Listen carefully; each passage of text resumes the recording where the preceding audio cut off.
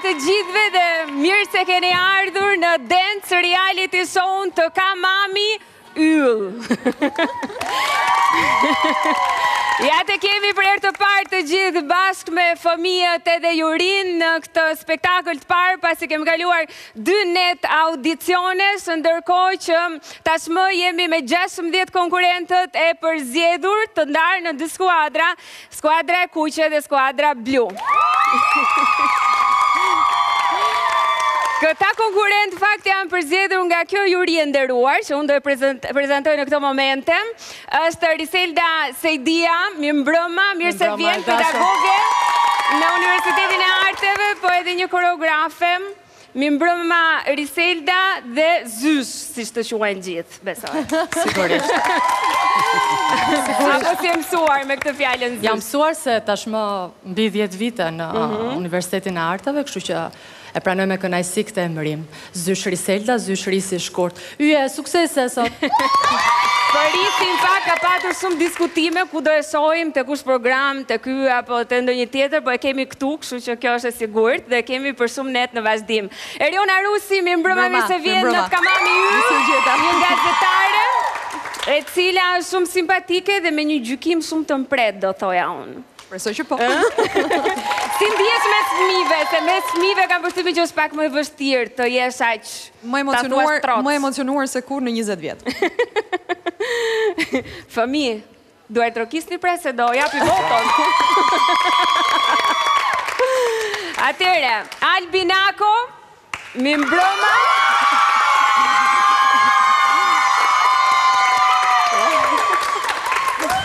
Koreografi jashtëzakonshëm edhe njëri me një eksperiencë shumë të madhe në kërcim, ka bërë dhe mua të kërcej, po shumë persona tjerë, sepse gjithmonë vjen me ide të reja, novator, gjithmonë në stilin e tij. Mi mbrëma, Albi.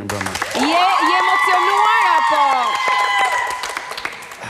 E di se më duket vetja sot mua, më duket si Luan Zhegu, bashkë me Fëmijët. Më ndihem shumë emocionuar dhe i lumtur. Sigurisht. Po mund ta këndojmë dhe ndonjë këngë. Po sigurisht, po ti e nisë bashkë me Fëmijët e nisë ti, kështu që është leitmotiv, është kryefjale. Në një skenë kaq të bukur, me një suport të tillë, me një staf mrekullueshëm, si mos ndihesh emocionuar dhe unë them e kemi nisur me këmbë mbar dhe le të japim një mesazh me këtë jo emision spektakël, me këtë mision që kemi nisur, kështu që suksese dhe urime të gjithëve. Unë e ftoj jurin të ulet në vendin ku i takon, aty ku do të japi dhe gjykimin edhe pikët gjithashtu, edhe e përshëndes, do shihemi pak më vonë. Ndërsa juria ulet, unë jam këtu me Fëmijët për të ftuar në skenë mamatë që do të mbrojnë fëmijët e tyre. Vin tani në skenë!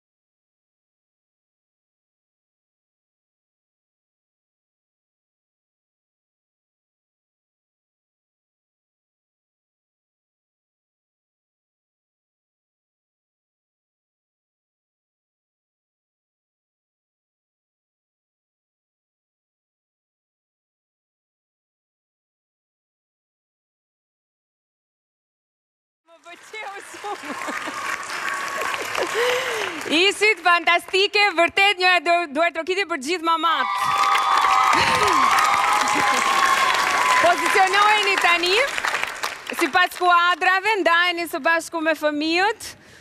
Ju keni bërë prova me Albin për këtë kërcim ka ishtë shumë të bukur. Albin fakt kështë të thënë që do habitesh kur të shohës mamat se si kërcen, se fëmijët i kisha parë, po mamat janë një talent i pas zbuluar, por jo vetëm në kërcim, se mamat bëjnë dhe komente shumë të bukura. Nuk e dini në fakt se çfarë keni thënë për njëra-tjetrën, prandaj kërceni kështu të gjitha bashkë, se jam e sigurt që mbas këtij klipi mund të ndryshoj pak situata. Tani do shohim një klip, është komenti i mamave të skuadrës blu. Edhe qetësohemi pak. Klipi. Shumë me tuta, janë përgatitur, e kanë marrë seriozisht. Jo me tuta, me vjeta dhe ti të shkretë. Me tuta quen ato, me streqe në në. Me streqe baleti. Po e shijojnë. Ja, shikojnë. Zdi. Ja shikojnë të ka. Mami Kristina s'po më pëlqen shumë. Kur është të pëlqen ti? Mami Krisi. Mami pëlqen ajo. Ajo me ka qure dhe të zezda. Kristinës, si njëtë të keme. Që pas kemi që në një Pas ke një të shie me. Që i shumë. Po shikoja ka njësi ato kokoshka që as dy veta si që njësaj. Mami Aroni, mami Jonjanës, me syrin ti mami Blusit edhe mami i Kisit. Mami Jonjanës, sikur atë natë ta që jo dhejëm ati. është futur. Ja, është të shijoj këtë momentin këtu. Ja, shumë bukur. Do me dhe neve në sfid me ato. Po. Nata, E keme të marrë. Edhe unë jam shumë e sigurt. Po të avend peshore e marrë. Këto ishin disa prej komenteve të mamave. Unë dëshiroj që të marrë me njerë një mendim të freskët nga mamaja e gjithve, si që quajmë ne këtu, se flet shumë për gjithë fëmijët dhe komenton. Nuk e di tani është mirë apo e keqe, se thuash mendimin tënë trotë. Atëherë një mbrëma të gjithve. Po i dëgjove këto komente ti, apo? Komentet i dëgjova. Dua të falenderoj nënën njerë. Nënën. Unë i them nëna është gjyqja e Mikeles. Dhe ishte e vetmja që më mbrojti në fakt. Dhe e kam dhe kundërshtare. E çuditshme. Po pse të mbrojti? Pse mendon ti? Nëna pse mbrojti ti mamin e Kristinës? Kësha se më binte në shesh. Edhe ajo që do t'i beja unë pasaj ku do t'a qoja. Se ajo është një qikë si...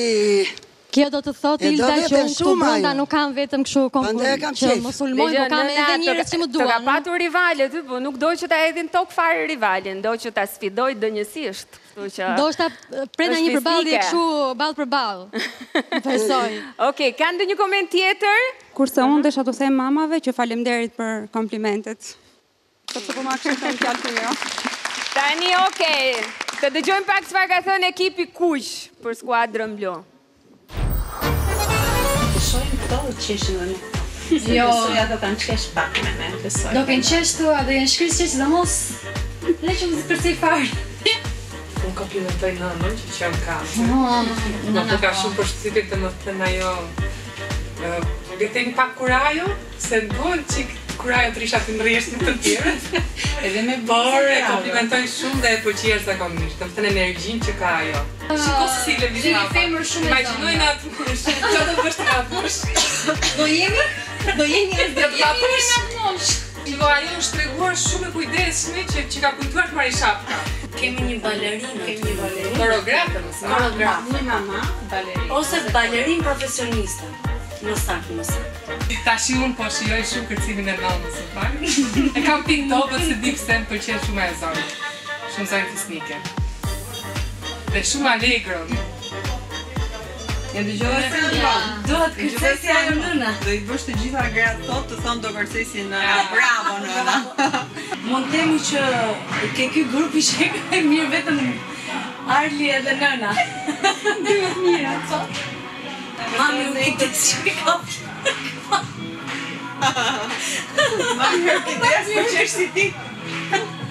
Më shumë qesh se kërcen. Të paktën disa lëvizje, grupi jonë kishte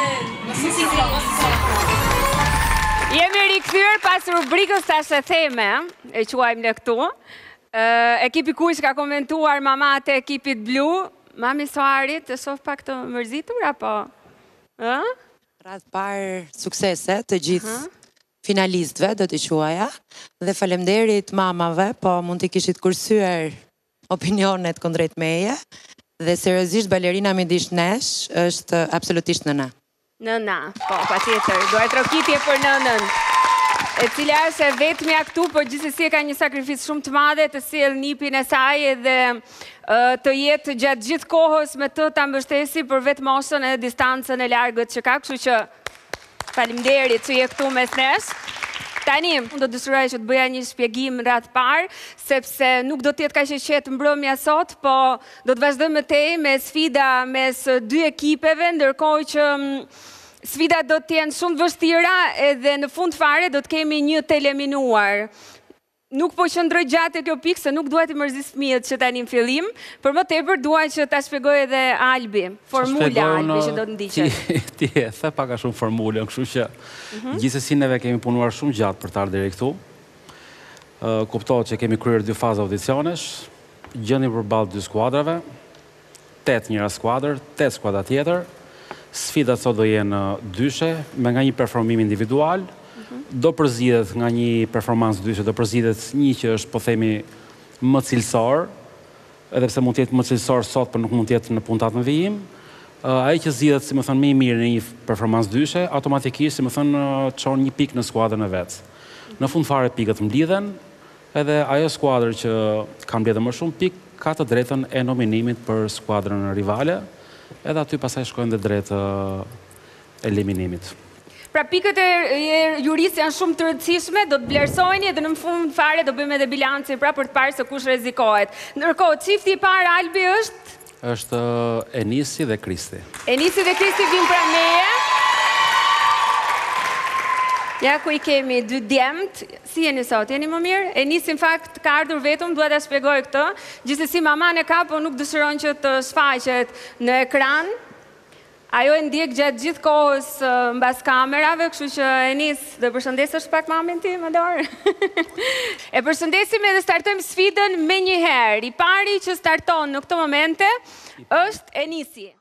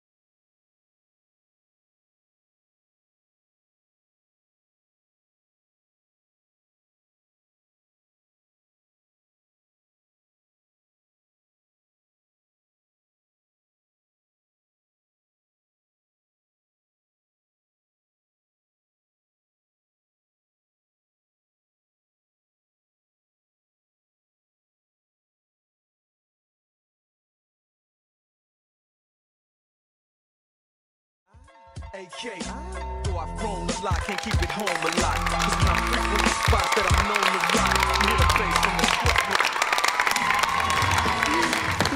bravo, super atmosferë, si nga e nisi edhe nga Kristi. Tani, që mendojnë fëmijët atërë? Marrim një koment nga fëmijët e tjerë. Unë në këtë sfidë do votoja Kristin, sepse në rolin që bëri, Pinokun, e aktoroj shumë mirë rolin e kukullës. Ndërsa nisi e bëri mirë, por nuk i përshtat aq shumë, sepse gjithkohës më shumë mbajti fshesën dorë se sa bëri lëvizje. Jo, bëra dhe lëvizje, nëse e ke parë mirë. Me leje të flasu? Po. Me leje, nis? Me leje? Po. Seriozisht, ti pastroje shumë mirë. Faleminderit. Përveç kësaj, të dy koreografit ishin koreografi që më erdhën shumë mirë si performanca, i shijova pa fund, edhe nga ana pantomimike, dhe nga ana teknike, dhe nga forca nga emocioni. Të dy ishit në nivel të mirë, por ajo që unë do veçoja është performanca jote, sepse ndërkohë që ti bëje pastrimin, ti nuk e humbe asnjë moment forcën e lëvizjes. Pra, si në lëvizjet që ishe në dysheme, si dhe lëvizjet që bëje lartë, ti ishe në të njëjtin ritëm dhe mua më pëlqeu nuk e humbe asnjë moment ritmin në lidhje me muzikën, se kjo është diçka shumë e rëndësishme. Kurse përsa i përket Kristit, një sekond, Kristi, se do flasësh, të shoh her pas here që nuk e vesh muzikor si që duhet, dhe nuk e shijova. Ke një vrull, vjen, vup, pastaj ke një shkëputje, se si shkëputesh, se si më ikën, se ku më ikën, ore, Kristin, unë nuk e di. Në fakt, nuk e ndaj të mendim shumë e ty, sepse unë për shumë do të ashtelojë ndryshe, që të dy performanse kuptohet të bukura, të arira deri diku, do të them diçka për Kristin, gjë që publiku ndoshta edhe nuk është se intereson shumë, sepse nuk është e koherent me kohën dhe me ngjarjen. Deri para një muaj, po them, eksaktësisht, ka qenë një nivel as pak të kënaqshëm dhe ka pësuar një rritje graduale, deri diku dhe në nota kështu optimale në këto kohët e fundit. Dhe fakti është unë do të specifikoja kështu. Ai është, e nisi ka unë mund të them kështu lëvizje mashtruese, të mashtron me lëvizjet. Ka një interpretim të jashtëzakonshëm, i lëvizë gjithë muskulatura e fytyrës dhe e trupit. Po, ato e citova, pjesën pantomimike, unë dhe top thash. Por Kristi, u do thoya që i ka piketat e lëvizjes, gjymtyrët e gjata dhe është dhe i lexueshëm lëvizje dhe unë nuk është se do të specifikoja Kristin që Kristi nuk ka vesh muzike. Mua të kjo performancë... Jo, pati dy momente që kishte shkëputje pa tjetër të mendimit, po jo sa i nuk ka vesh muzike. Flasë për këtë performancë, asë nuk e vënd diskutim, ti e një më mirë nuk diskutohet, por që... Sigurisht që në këtë performancë, do më thonë, unë thash folja në kohë për Kristin, por në lidhe me këtë çfarë ndodhi tash në këto momente, edhe unë jam i detyruar që të vlerësoj performancën e Nisit. Mami Kristit ka diçka? Vërtet që s'ka vesh muzikët, e para është një fëmijë muzikanti, dhe e dyta ai s'bën asnjëherë diçka që nuk e ndjen, dhe ai shijon gjitha ato momente, lëvizje, gjithçka bën, punon shumë fort dhe i shijon ato që bën. Kështu që ai mund të jetë fëmijë muzikanti, mund të shijojë, mund të argëtohet, por ajo çfarë un pash këtu dhe çfarë më erdhi mua, absolutisht ishte ashtu siç un përmenda pak më parë dhe kjo nuk lëviz fare. Si mendimi imi. Ai është mendimi jot dhe ti e ri. Ai është mendimi im dhe ashtu sepse unë jam profesioniste e fushës dhe sigurisht ato që flas, jam doktoruar për atë punë, kam një diplom dhe di mirë se çfarë flas, kështu që unë nuk e pash Kristin të ishte motamo me muzikën. Kristi lëvizte nga muzika dhe muzika ishte në qefin e vet, Kristi në qefin e vet. Ose më saktë, muzika ishte aty ku duhet ishte dhe Kristi ishte në qefin e vet. Mua më pëlqeu shumë performanca jote, por me thënë të drejtën, e shijova shumë, më shumë shijova përcimin e Kristit. Dhe nuk jam fare pishman që ti qëndrove herën e fundit. Faleminderit. Dhe mendoj që ja ka vletur sakrifica mamit që të sjell për ditë, e të qonë për ditë, se më pëlqeu shumë Pinoku, një transformim edhe një kalim nga një lloj muzike në tjetrën. Unë nuk jam profesioniste si profesori dhe si Zysha, si Risi, por... Në këtë sfidë vlerësoj Kristin. Albi, kush e fiton këtë sfidë? Kjo sfidë automatikisht si pikë shkon në skuadrën e kuqe. Pra fiton Enisi një pikë. Enisi, lumtur, një pikë për ekipin e kuq. Tani, vim tek sfida e dytë, Albi anoncon edhe sfidusit. Është Casey nga skuadra kuqe dhe Ergysi nga skuadra blu. Ergys, kush të ka bërë flokët su të? Mami. Mami ti ka bërë kaq bukur. Edhe Casey shumë e bukur, do të startoj e para në këtë momente, është Casey. E ndjekim.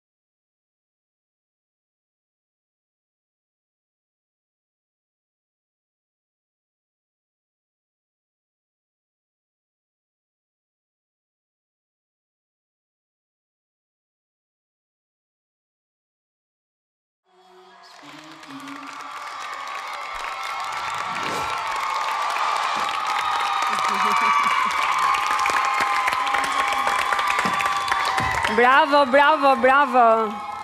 Mua më pëlqyet të dy, sa përim po. E shijuat juve? Po. Shumë. Okej, Albi. Them ty në vlerësim, dakord, po ja po e them unë i pari, performanca jashtëzakonisht teknike, do veçoja Casey me një më duk shumë profesionale, shumë e shtrirë, në tempo ritëm, e zgjatur, e gjarpëruar, nuk ka nevojë të më falenderosh, falendero veten.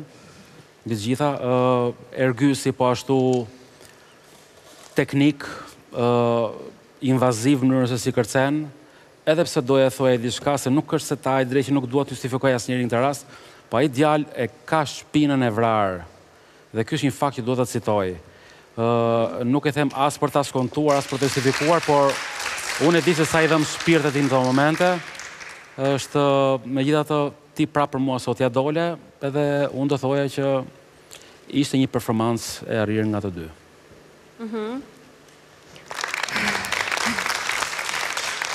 Ju pëlqyen fjalët, Ergys? Shumë. Të pëlqyen fjalët, pa të pak të vështirë në fund fare? Me zi po qëndroje, po gjithsesi shtylla kurrizore vend veten. Erjona? Jo, them base për shkak të shpinës, domethënë. A Ergjys, domethënë të dëm akoma? Pak. Pak, okej. Mundohet ta mbaj veten shumë. Më pëlqyet shumë të dy, po qofse mundem, domethënë Ergjys në përgjithësi performancat e tua më pëlqejnë shumë, po kësaj here do veçoja pak Kesin.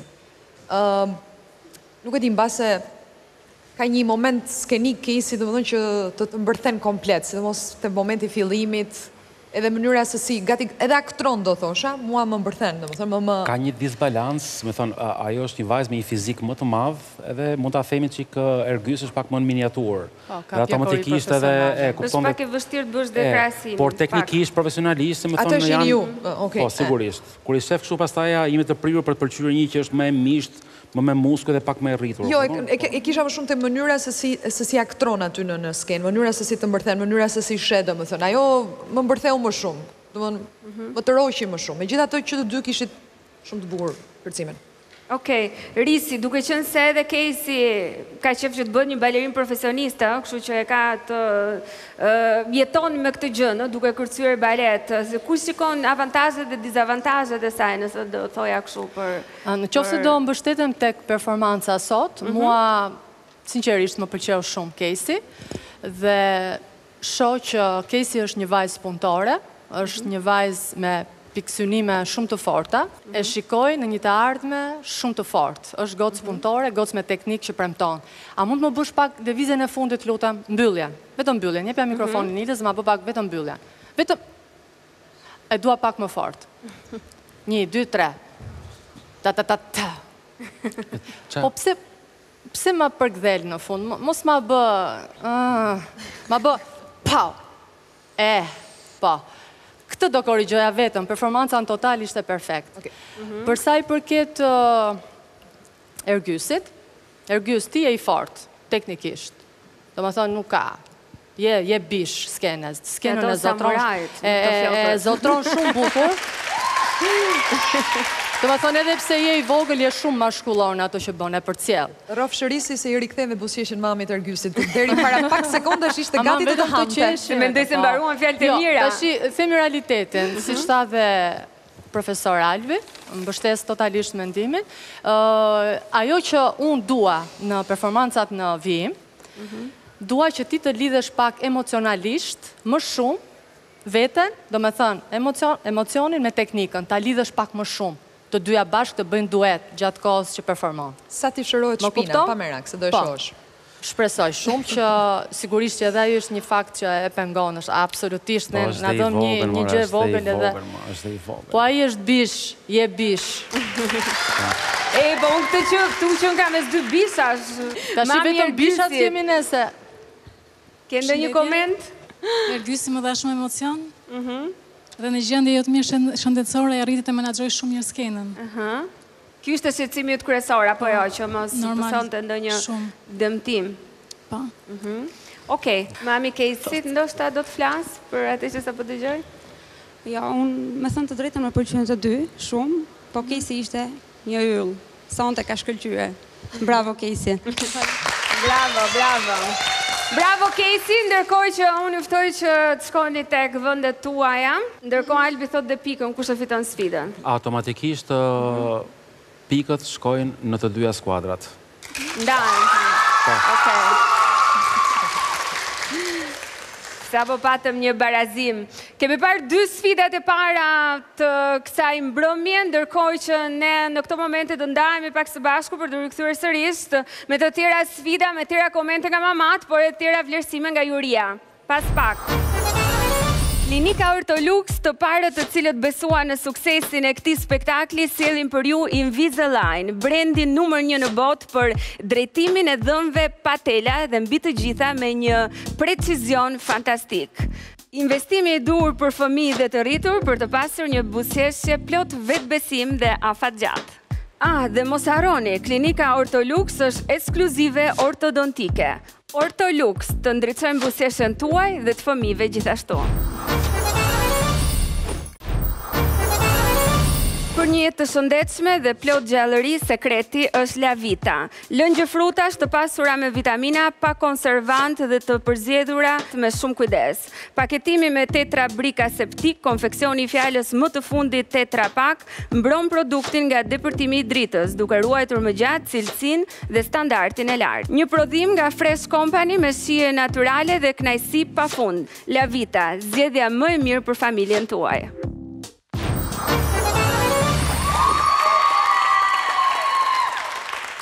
Ja të kemi rikthyer në këtë pjesë të dytë të këtij dance reality show të Mami yll. Në fakt kemi parë dy performanca të dy skuadrave që janë ndarë në kuqe dhe blu. Pra, megjithatë shumë e rëndësishme që secili prej tyre rivalëve të fitojë, sepse ekipi që do të marrë më shumë pikë do të jetë dhe skuadra fituese e kësaj mbrëmje.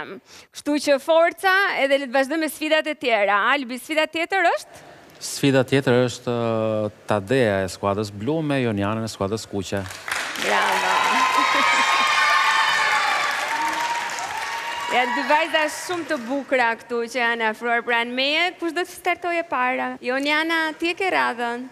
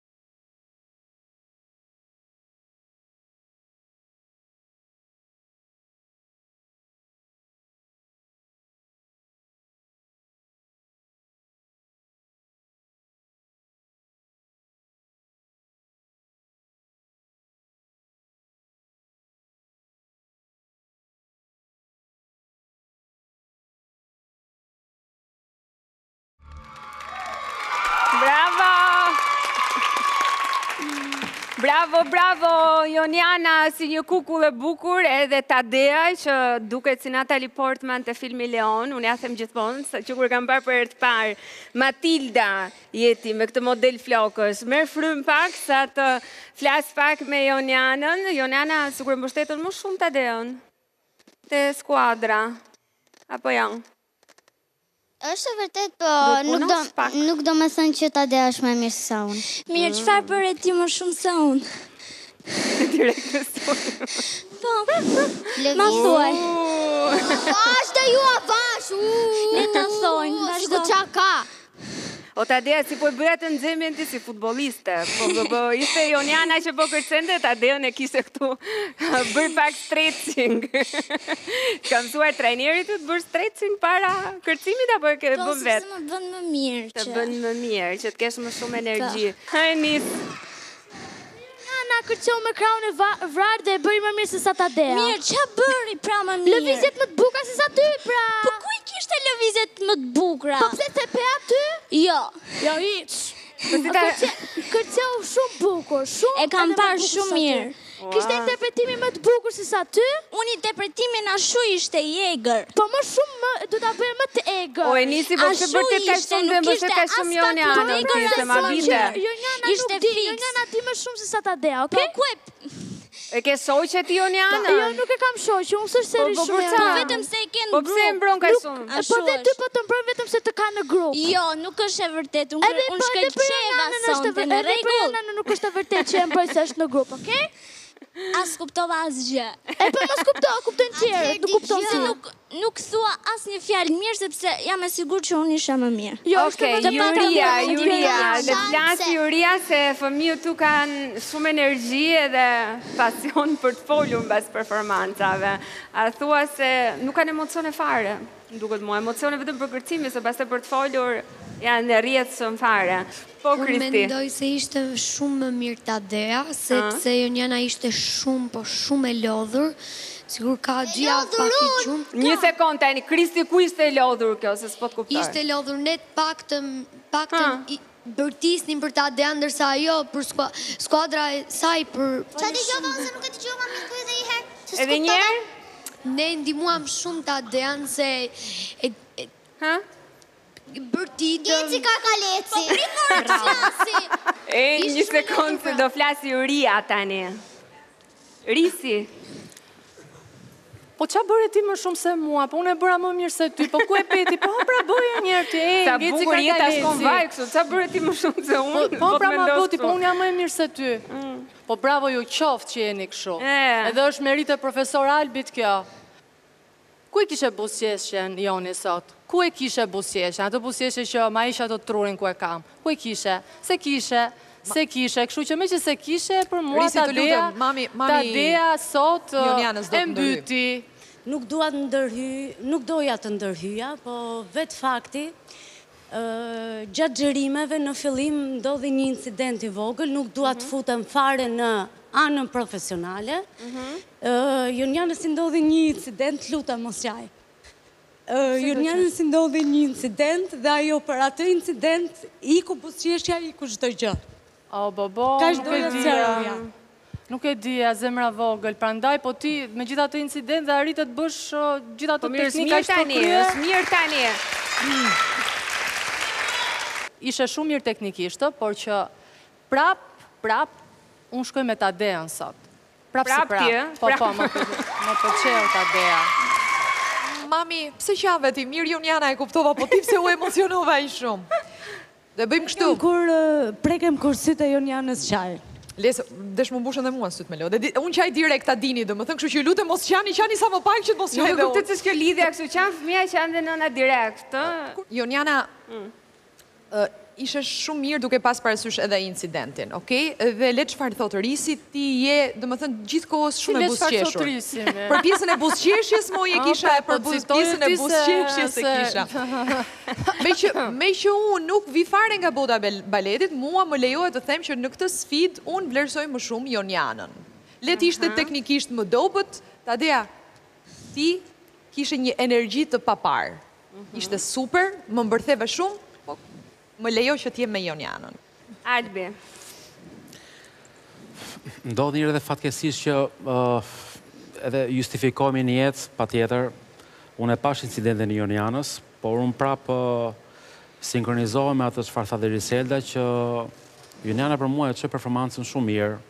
Ajo është e bukur dhe kur nuk busqesh, sepse ka një elegancë të papar, më pëlqen shumë eleganca e Jonjanës. Ka një shikim depërtues. është një pilives balerin, do thoja unë, është si nota, ta mama e nota akute e violinës. Kjo nuk përjashton dhe faktin të një tadeja e pompoze, atraktive, të vërtet, që lëviz me mendim. Unë për mendimin tim do t'i çoja, për shumë pika ime do shkonte për të dyja. Pak të njëshim barazim.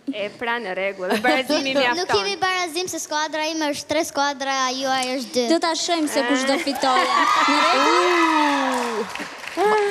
Mami Tadeas kishte një koment? Po patjetër, duke parë performancën, jam e sigurt që performanca e Tadeas ishte jashtëzakonisht më e mirë se e Jonjanës.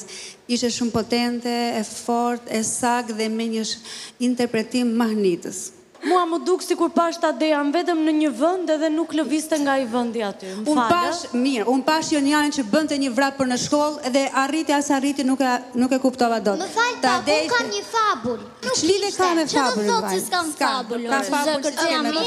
Më falë, Jonjana. Ti the që kishe një fabull. Fabullin unë nuk e kuptova fare. Ma shpjego pak fabullin tënde. Vetëm vrap mora veshun. Fabula u kuptua vetëm se ti kishe një çan shkolle, mos ta kishe s'do kishem kuptuar asgjë. Rëndësi ka që Jonjana e shijovi kërcimin, edhe pse ishte e dëmtuar, Jonjana për mamin je superior. Jo ju, po superior. Bravo Tadea! Te faktit të dëmtimit të Jonjanës, që sigurisht jemi të gjithë njerëz dhe më vjen shumë keq, se dhe vetë jam dëmtuar shumë herë dhe e kuptoj dhimbjen. Po ky ngulmim kaq i theksuar, pse nuk i dha dhe Ergysit? Ergysi ka vuajtur aq shumë me atë shpinën, sa dhe në mëngjes nuk çohej, thoshte ajo ma vetë. Dhe pse nuk i dha ky pompim kaq i fortë Ergysit në krahasim me Jonjanën, që sërish më vjen jashtëzakonisht keq dhe po e them dhe po e përsëris sërish. Në rastin konkret, nëse flasim për performancë, nëse flasim për lëvizjet paraqitura, nuk mund të trajtohet Tadea me idenë që qëndroi vetëm në mes. Në rastin konkret, gjatë sfidës, a doli sipër skenës, ishte sundim. Ishte sundim, dhe këtë gjë e shef publiku, dhe e vlerëson dhe publiku, sepse paraqesim gjithçka këtu që t'i shkoj edhe gjithë shqiptarëve. Për te i dhimbjes, për te i dëmtimit, sigurisht që e mbroj sërisht. Ishte sundim? Sundim do të thotë në këtë performancë, edhe ti që po komunikon tani me mua dhe po bën dialog, ma aprovon këtë gjë që po them në pikpamje të të dyjave se kush ishte më lartë. Ti nuk mund t'i thuash, Franko, ti nuk mund t'i thuash një prindi nga skuadra ime që kush ishte më mirë. Se këtë gjë nuk e vendosin prindet e skuadrës time. Sigurisht, si edhe prindi jot nuk mund të thotë ishte më mirë vajza ime dhe ka mami yll, se gjithë e ka mami yll, vajzën edhe djalin e vetë.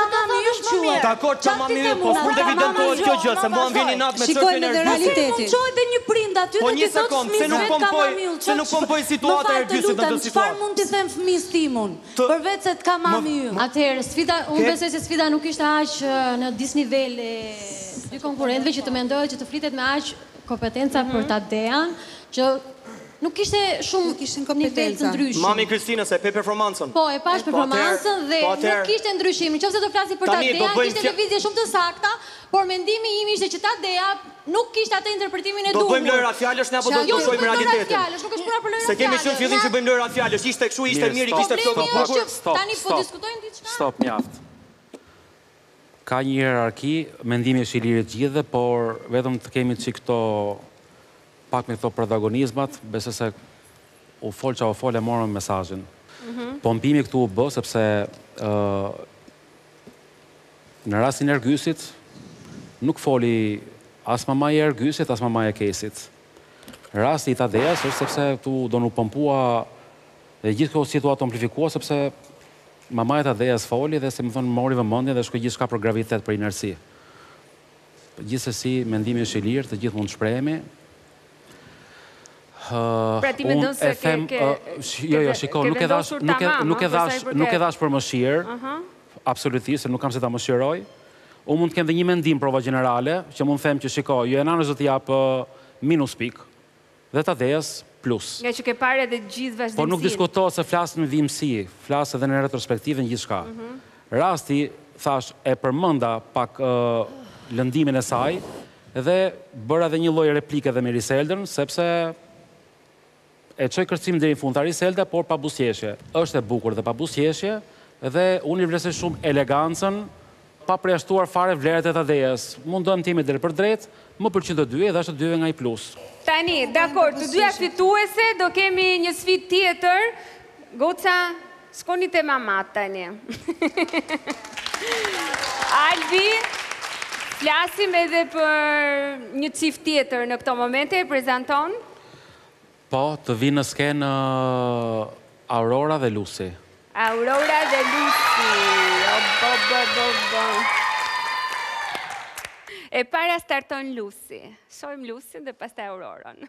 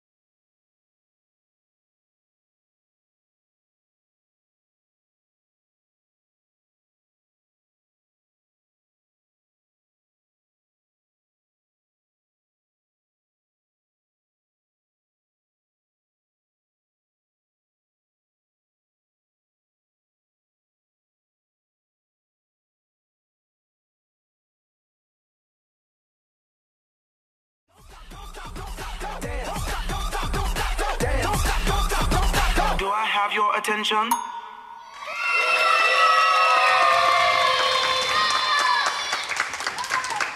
Lucy, si të duk konkurentja Aurora? Ishte më mirë apo? Shumë e lehtë. Edhe Jo më e lehtë se ty. Sfidat ishin që të dyja shumë të bukura, krejt të ndryshme nga njëra tjetra. Natyrisht, Aurora ka të veçantinë e vet, domthon ka një mimik, ka një pjesën e mimikës që ka shumë të bukur, pjesën aktoriale shumë të bukur. Lucy ka një fuqi që të mbërthen, domethënë. Po tani zgjidh. Nuk ndaj dot. Për momentin nuk ndaj dot, sinqerisht. Janë të dyja më pëlqyen shumë. Ke të drejtën më të madhe që të japësh pikë të dyjave. Në sensin i vlerëson të dyja. Po, për mua atëherë e bëjmë kështu, po, me që e harrova këtë të drejtën time, harrova. Sigurisht, vetëm vesh e zgjidhe patjetër. Domethënë, kuptimin, për mua unë do të jepja vlerësim që të dyjave, se thash, dy sfida, domethënë dy kërcime shumë të bukura, krejt të ndryshme nga njëra tjetra. Okej. Ndodh rënd, shiko, në përgjithësi kërcimet shumëtuara nuk ka interpretime jo të arrira, se s'më vjen them interpretimet shumëtuara. Po, në rastin e këtyre dyjave, unë do thoja që ishin loja këtyre të dyjave ishte fix sinkron me qëllimin e koreografisë të goditura dhe në hapësirë me muzikën në sinkronitet e plot, njëra me lojën e vetë lozonjare, me nivellet lartë aktoriale, edhe pse Aurorën pjesë të në kolekte vetë, pjesa me madhe e akuzojnë si kur s'ka forës, a e ka një forës dhe ka një grind të brëndshme, një natë jashtëzakonisht të madh, janë të rinj të vegjël dhe gjërat e tjera pastaj dhe minus që i kanë kultivuar me kalimin e kohës, patjetër. Ka shi një lusi potente, e vendosur dhe imponuese, por kjo garë nuk është kaq sepse, si më thënë, nëse këto kalojnë fazat, do kalojnë për disa cikle tjera. Si është në garë nuk është kaq, po ashtu dhe jeta nuk është kaq. Se është një fazë gjatë me cilën do kalojnë shumë sprova. Dhe për mendimin tim, unë nuk do t'i ndaja të dyja këto, kështu që edhe unë do t'i kaloja pikët, do t'i cilësoj të dy me nga një pikë, të dyja skuadrat. Riselda. Unë mbështes totalisht mendimin e dy kolegëve që çfarë folën përpara. Jam shumë dakord me çfarë u tha. Për sa i përket pjesës profesionale, dua të ndalem pak këtu sepse kam shumë gjëra për të thënë. Në rast parë dua të përgëzoj dy koreografit, sepse më pëlqyen, kishin një koncept, një qasje ndryshe nga ato çfarë pash pak më përpara. Më pëlqyen. Ishin të dyja koreografit forta, me shumë temperament, me shumë emocion brenda vetes dhe dy performueset gjithashtu ishin shumë të forta. Pasqyra jote di çfarë ka hequr sot, edhe toka di çfarë ka hequr sot. Unë nuk do ndaj, ishit ulërima që të dyja. Faleminderit. Kisha dhe diçka për të thënë. Kishe? Tani, edhe pse dolim të dyja barazim, unë nuk jam dakord, sepse në audicione ju thatë që Lusi më mbyti, për këtë radhë mbyta shumë. Jo, zemër, nuk e mbyte, kur ta mbysësh do ta them unë pa merak. Faleminderit. Unë e mbyta në mënyrë. Jo ta mbysi ta mami, ta mbysi. Aurora. Sa të dua shumë, në atë kam, nuk e di, nervi jot mua më çmon fare. Aurora, do të shkoj këtu në avantazh. Aurora, zemër, mbyte pasqyrën sot. Kur ta mbysësh Lusi, del mami Lusit. Unë e mbyta në mënyrën time. Ta them unë, po prit, mos e kërkon mbytjen kaq herët. Po mirë, ajo është e bindur që ajo është e bindur, s'ka problem. Ktu jam dakord që ajo bindjen e vet ta thotë. Je bindur Aurora që ishe më mirë apo jo? Ti je bindur, mos qaj, të lutem. Po pse do qaj? Pse të mbysësh një pasqyrë të duket pak, të mbysësh pasqyrën? Ma luta ma kthej pak përgjigjen, të duket pak të mbysësh pasqyrën? Jo, fëmijët e kanë kështu, ta bëjnë, ta thonë atë që kanë për tënë, kur je përgjigje, pastaj qanë. E di që unë do ta heq fare atë termin e ke mytë. Do ta kenë të vështirë, po do ta heq. Ta shi që me ato lotët e tua, aman, të lutem. Do qaj unë tani, se s'para qaj si person. Po mimi barazim dole, Aurora. Do një apës një fusjeshe. Si tu se të dyja janë. Aurora, dëgjoj mamin. Po. Aurora? Po ti pse po qanë? Shko ti përkdheli pak e Riselda Kaçurelat. Po, mi s'ko, se ngeli fiksim. E ca o bëtë tu për një preke flokës. O, Ilda, të lutem a përshafo pak Lusin. Po, pa tjetër mi. Po, dora ime është më magjike se risit, që ta di. Po, shisa sut bukur keti. Qa do t'i të them unë e ke mytë? Do t'i të them unë e ke mytë? Apo ta ish fare si shpreje? Ma thuaj se po e the e oqa. Thuaj, hajde, troç, këtu. Ska gjë, Aurora, thuaj, unë jam e bindur që isha më e mira. Këtu s'ka problem fare. Nëse ti je bindur, mos e vrit mendjen. Rikujtojmë dhe një herë rezultatin e ekipeve. Pra, skuadra e Kuqe ka 4 pik, ndërsa ekipi blu ka 3 pik. Jeni pak mbrapa. Sfida e radhës, Lusi, qesh pak, pse po qanti. Ju dhe fitoni dhe qani. Unë se kuptoj këtë do më të se unë se nuk ishim të kjo sfida. Kjo sfida tjetër që dhe prezentoj Albi në këtë momente, mund të ndryshoj shumë gjëra, kështu që i prezentojmë edhe i ftojmë në skenë. Sindin e skuadrës blu me Rejanën e skuadrës kuqe. Ajde!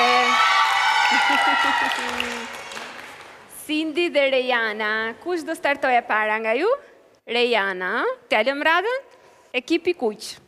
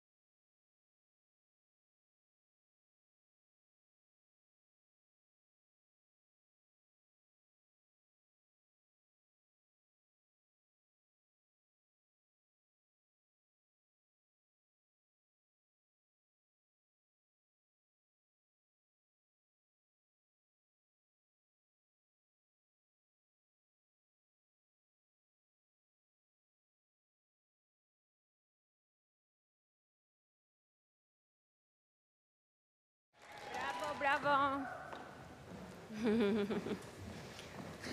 Tezja si tu duk, Rejana. Shumë bukur. Të pëlqeu, dhe maksimumin sot me ndonë ti. Je lumtur me veten? E kënaqur me veten? Se ndonjëherë gjithmonë, unë për shumë them njerë, kisha bërë kështu, se jam e kënaqur shumë me maksimumin tim. Ju jeni ndryshe, duket. Jam. Të pëlqen vetja kështu? Shumë. Bravo. Edhe ty? Po.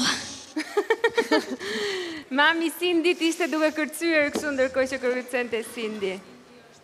Shumë e zjarrt dhe sundon skenën kur del dhe kërcen. Thjesht është magjike. Amana të fjalën sundim. Fjalën sundim. E bët si tua janë si... Po tani përderisa sundojnë, të lutem largoj fjalën sundim, të lutem. Edhe Rejana është shumë mirë, nuk mund ta mohoj, por Cindy ka një aftësi që bën edhe publikun për vete. Ka një interpretim të papart, të paktën nga ana ime. E ke ngatruar se ndoshta... Po, Cindy, po. Okej. Tani, dëgjojmë Jurin, themon, për të... A mund të bëj një propozim me që nuk i pëlqen tezës sundim, nuk është fjalë e keqe, nuk është, domethënë, nuk tregon përdorim mbizotrim, domethënë dikush e mbizotron skenën. Në një sfidë, njëri ose njëra e mbizotron skenën. Mbase përdorim mbizotrim. Absolutisht nuk kam kundërshtim, por mbase më erdhi shumë rënd që çfarë dhe më ngeli. E kuptoj pra, po sundim në kuptimin që ajo e sundon skenën, e mbizotron skenën në këtë drejtim. Dhe unë po them që mbase më ngeli që për para dhe nuk po e ka përdi dot, se di. Tezi, mami Rianës e ka parë performancën e Rianës? Po. E natës parë? Po, e pa. Si ishte komenti? Shumë e emocionuar dhe shumë e lumtur dhe shumë krenare për vajzën e vetë. Bravo. Dhe tha, vërtet ka mami yll, dhe po dhe Tezi e ka po yll. E folje me mamin të zemër? Po. Kiste marmalli, apo jo? Do shta mund të bëjnë dhe një surprizë. Ka një fëmijë që nuk jeton dot pa mamin. E vërtet është. Edhe me Tezën dhe me mamin. Okej, Juria, komentet.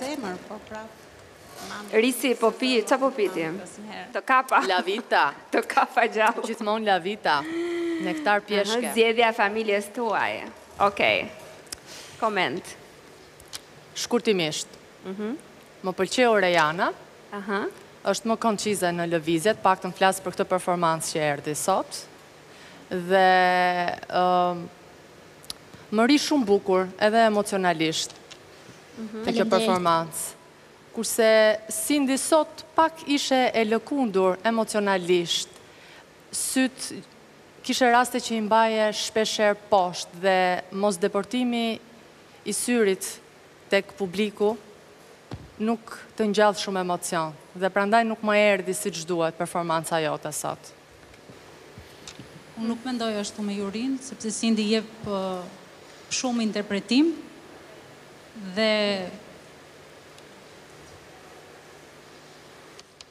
shfaq shumë emocion Cindy. Është e interpreton ato që e ndjen, ato që shpreh. Unë po flas çfarë më erdhi mua sot, te këto dy performanca që mendimi jot. Po sigurisht që është mendimi im dhe do mbetet mendimi im. Unë po flas për dy performancat e vajzave që pash sot, më të roqi, më tepër profesionalisht, pakete plot ishte Rejana. Cindy sot nuk më erdhi pakete plot, më erdhi me sy poshtë, nuk më deportoi emocion, lëvizjet që bënte, sidomos ato lëvizjet që kishte në floor work, i kishte, le të themi, të shpërndara, nuk ishte e mbledhur. Siç më ka ardhur herët më përpara. Herët më përpara më ka ardhur më e mbledhur teknikisht. Sot më ishte shpërndar. Okej, dakord. Në floor work, ta bëjtë mund që kështë teknikë. Do mësosh. Jo, s'kam ndërmend për kundërzi. Rejana, kërceve shumë bukur. Faleminderit. Shumë energji, por më pëlqeu shumë edhe Cindy. Faleminderit. Shiko, pjesa ime është çështje perceptimi, çështje ndjesie. Unë jam një publiku i thjesht, dhe publiku i thjesht i falet çdo lloj gjëje mendoj unë, në kuptimin që pavarësisht se jam pjesë e jurisë, në sensin që, për shembull, unë mora më shumë ngrohtësi dhe ëmbëlsi nga Cindy. Reana e kishte... Duket që dëgjon Risin edhe pastaj... Jo, s'ka lidhje, mund të flisja dhe e para fare. Jo, thjesht... Nuk e di, është çështje energjie, çështje ëmbëlsie, kupton, domethënë varet se çfarë të pëlqen. Për shembull, Rejana, goxha, interpretimi ishte shumë i bukur. Po nuk e di, për shembull, Cindy ka një kështu, më mbërtheu ajo buzëqeshja, ajo ëmbëlsia, ja. Sa qesh Cindy unë ngort fare. Nuk e kam për paraspeshim. Fare, thjesht është perceptim, ndjesi. Dakor, një vlerësim më profesionale jep edhe Albi, për sa i përket. Nuk është se dua të zgjatem shumë. Se dhe kur flasim në profesionale, jo gjithmonë na kupton njerëzit. Kupton vetëm që mund të jenë kas profesionistësh apo balerinash, por pa të dyshim që është e shiesh, është i thuash mua, po shumë po të më pyesësh, më pëlqen shumë Cindy, por po të lidhe për këtë numër, e japë pikën performancës së Rejanës. Po kjo nuk është se përjashton që Cindy është më pak e mirë. Po gjithsesi ka ca detaje që njëri është më i avantazhuar, qoftë premisat për të bërë. Më vjen keq sepse shoh portretin e Cindyt, kështu që është gati e prekur, kështu e ligështuar, gati për qarë, pa absolutisht jo. Absolutisht jo.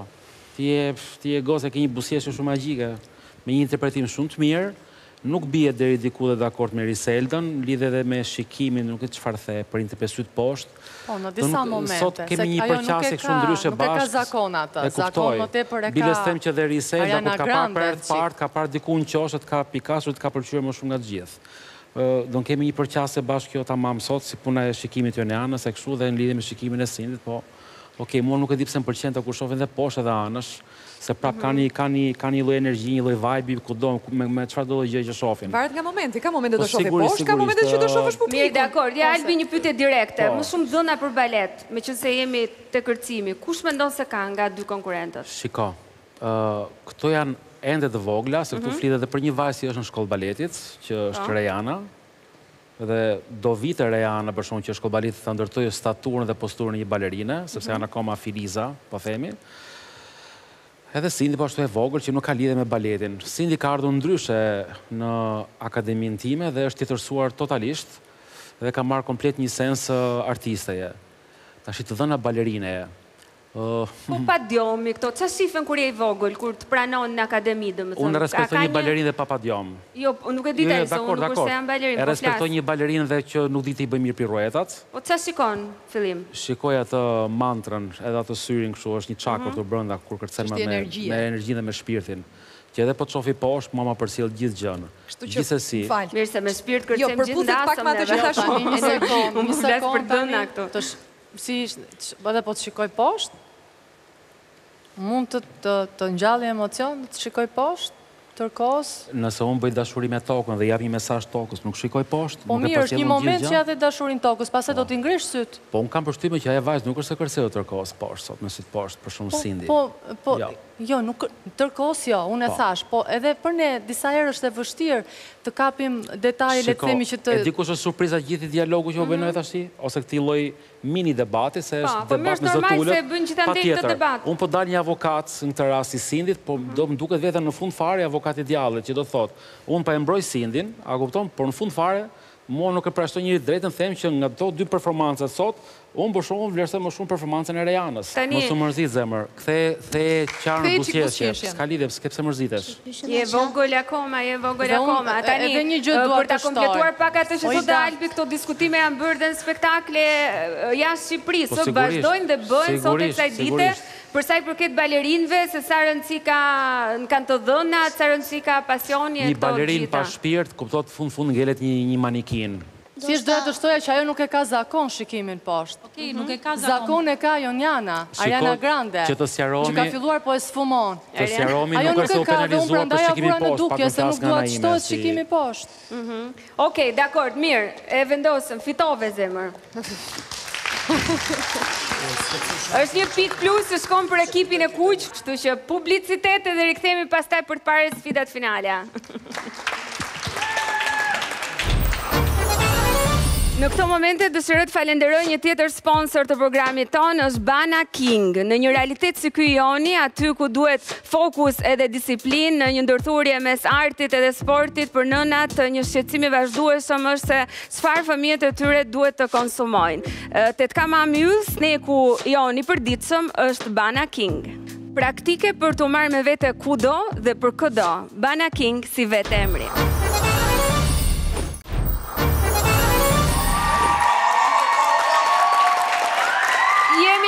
Jemi rikthyer te kjo pjesë ku do të na njohë me sfidat e tjera dhe të fundit, kështu që vazhdojmë të jemi në ABC edhe në T7 në Kosovë.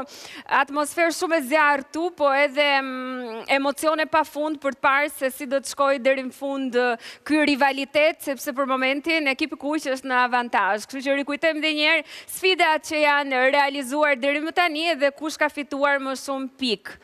I ndjekim 1-1, është Enisi dhe Kristi. Ka fituar Enisi, 1 pikë pra, për ekipin e kuq. Është Kejsi dhe Ergysi, që dolën me pikë të barabarta.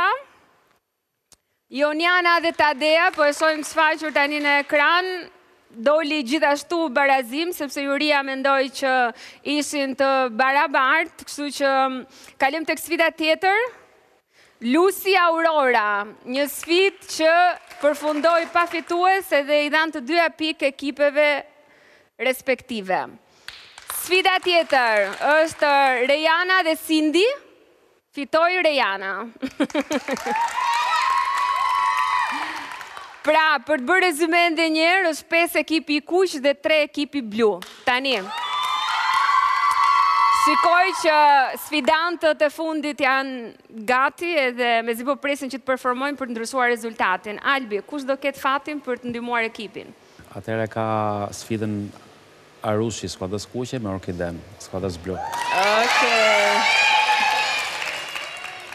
Arushi dhe Orkidea.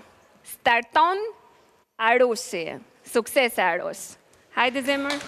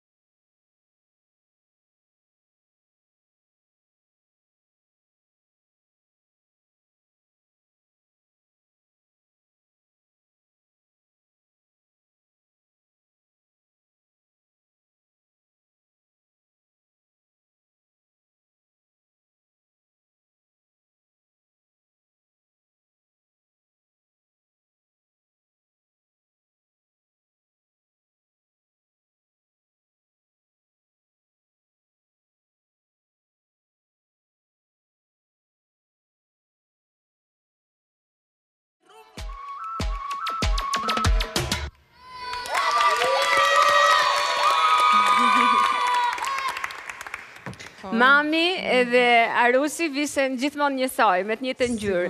Këtë e keni vetëm te ky spektakël apo gjatë gjithë kohës kur do t'i sillësh fat? Jo, në përgjithësi jo, se kam dhe një djalë tjetër. Edhe visit ja posta e flamur. Të bëjmë një sesi familje. Juria. Po flasëm për para që të mos të akuzosh për punë peshoreje, pastaj. Se po të akuzova unë, e diti. Më duke se mami i Orkideas i tha shijoje kur u fut në skenë, po. Më pëlqeu shumë që i the shijoje, sepse në përgjithësi mamat janë te kjo pjesa, ti je më e mira, ti je më e mira, ti je më i miri. Domethënë jo se kanë një gjë të keqe, po personalisht jam mami dhe unë i them gocës time për çdo gjë që bën, shijoje të keqen mami, nuk ka rëndësi fare se dele para, e dyta, e dhjeta. Shijoje se. Unë këtë e shoh si më të rëndësishme dhe mu duk sikur ti e shijove shumë. Sigurisht. Të dyja interpretimet më pëlqyen. Ajo s'ka problem, ajo mund t'jetë edhe gjysma asaj që është, ajo ka një kështu, nuk e di, ka një energji dhe unë vazhdoj të them që energjia është çështje energjie. Paktën për mua personalisht. Sa vjet si ti Orkidea? 10 apo 10 vjeç? 10 vjeç, imagjino. Tani, të dyja interpretimet për mua ishin shumë të bukura, por unë do veçoja Orkidean. Është fiksi një Je si fiksi një lule bukur, Orkidea. Po jo, tash, është çështje energjie. Edhe ajo, nuk e di, më pëlqeu më shumë. Aha. Okej, Risi. Mbas gjitha ti fjalimi të ëmbël, ti hedhim pa krip. Mua më duken dy performanca shumë të vakta. Nuk e kam shijuar as pak.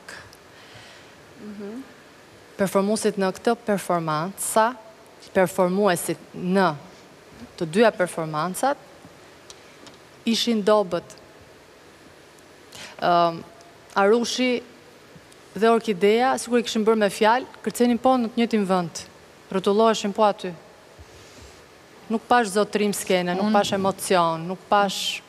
Nuk e di, më duk si freestyle brenda vetes, sikur u kënaqet, kishit...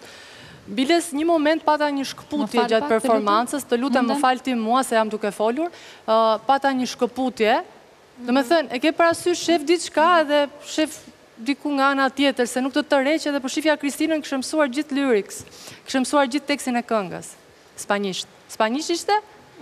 Si spanjisht, po. Po. Rusisht. Kjo ishte. Rusisht. Qatë thot Risi më shumë? Mos ishte gjë kinesë?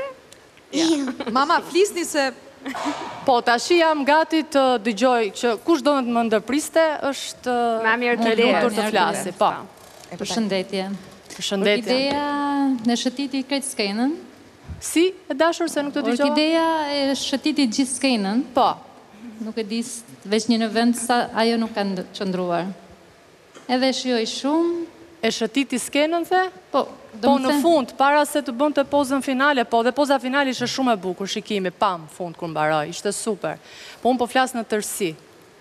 Dhe të diçka që përsa i përket Arushit, ai nuk ishte fare forcë, plus që edhe lëvizjet sikur nuk i kuptoheshin, edhe unë të them drejtën, kur po bëja streqin, nuk më të roqi fare se që po shikoja të tjerat.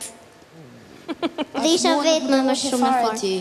Edhe unë isha duke pa kot, ande isha duke pa backgroundin. Mi problemi është se s'keni të requr Risin, po, se me njëri tjetrin dakord, po Risi po thot që atyri nga ju s'me emocionoj. Unë fola në përgjithësi. Zemër e bukur. Dëgjoj këtu. Jo gjithmonë është e rëndësishme që s'pëthem atë fjallën shkëlqim se acarohet mentori i skuadrës blu, se kishte qef si term shkëlqim. Si tha dhe profesori, do rëzojni, do ngriheni prapë, rëndësishme është të ngrihesh bukur, të ngrihesh fort, të ngrihesh me një piksynim akoma dhe më mirë. Tani, kur një gjë nuk shkon dhe nuk është ashtu si që duhet, nuk mund të kthejmë si kur ishte bukur, sepse juve këtu, përveç se sfidoni njëri tjetrin dhe komplet ky se kompeticion është një sfid, është edhe një shkollë më vete, ju këtu do mësoni, neve po t'ju bëjmë qefin kot juve, kështu ju së mësoni asgjë. Kështu që duhet të pranoni duhet të pranoni dhe kritikat. Kritikat Risin. Unë i pranoj, nuk është se, nuk thash që si pranoj. Bravo. I pranoj. Edhe unë jam dakord. Mami Aronit. Po. E dëgjoj me shumë vëmendje zonjën gjithmonë kur jep mendimin, sepse në përgjithësi ka një mendim shumë të kritik akademik. Faleminderit. Dhe ai mendimi kritik që jepni juve ju bën mirë. Se neve si mama themi je yll, dhe ngelin aty stopojnë. Dhe nëse nuk ka një mendim kritik si që jepni ju në përgjithësi sa ju kam ndjekur unë juve, ata nuk do ecin. Duhet vërejmë detajet negative, jo thjesht performancën që ne shijojmë si fëmin tonë aty. Kështu që ajo mund t'jetë një shkëputje se e thatë ju, unë nuk e vëre do të si prind, por që e pranoj mendimin tuaj sepse i bën mirë ati në vazhdimësina që do bëj, në rrugën që të eci ai. Sepse nuk është e thënë me sfidën e parë të eci apo të bjerit. Mund të ketë ulljet e ngritet e ti. Pra u pranuar nga të dyja palët kritika. Albi. Do ta them këtë gjë, por që të kuptomi nga Riselda konkluzione jytë për të dy çfarë ishte? Minus të dy. Okej.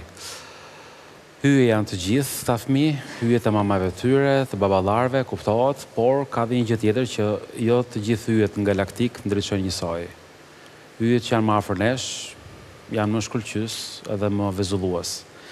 Tash i lidhim me këta dy fëmijët. Do pyesja Orkidean. Orkidea, ka një gjë që ty të pëlqen tek Arushi?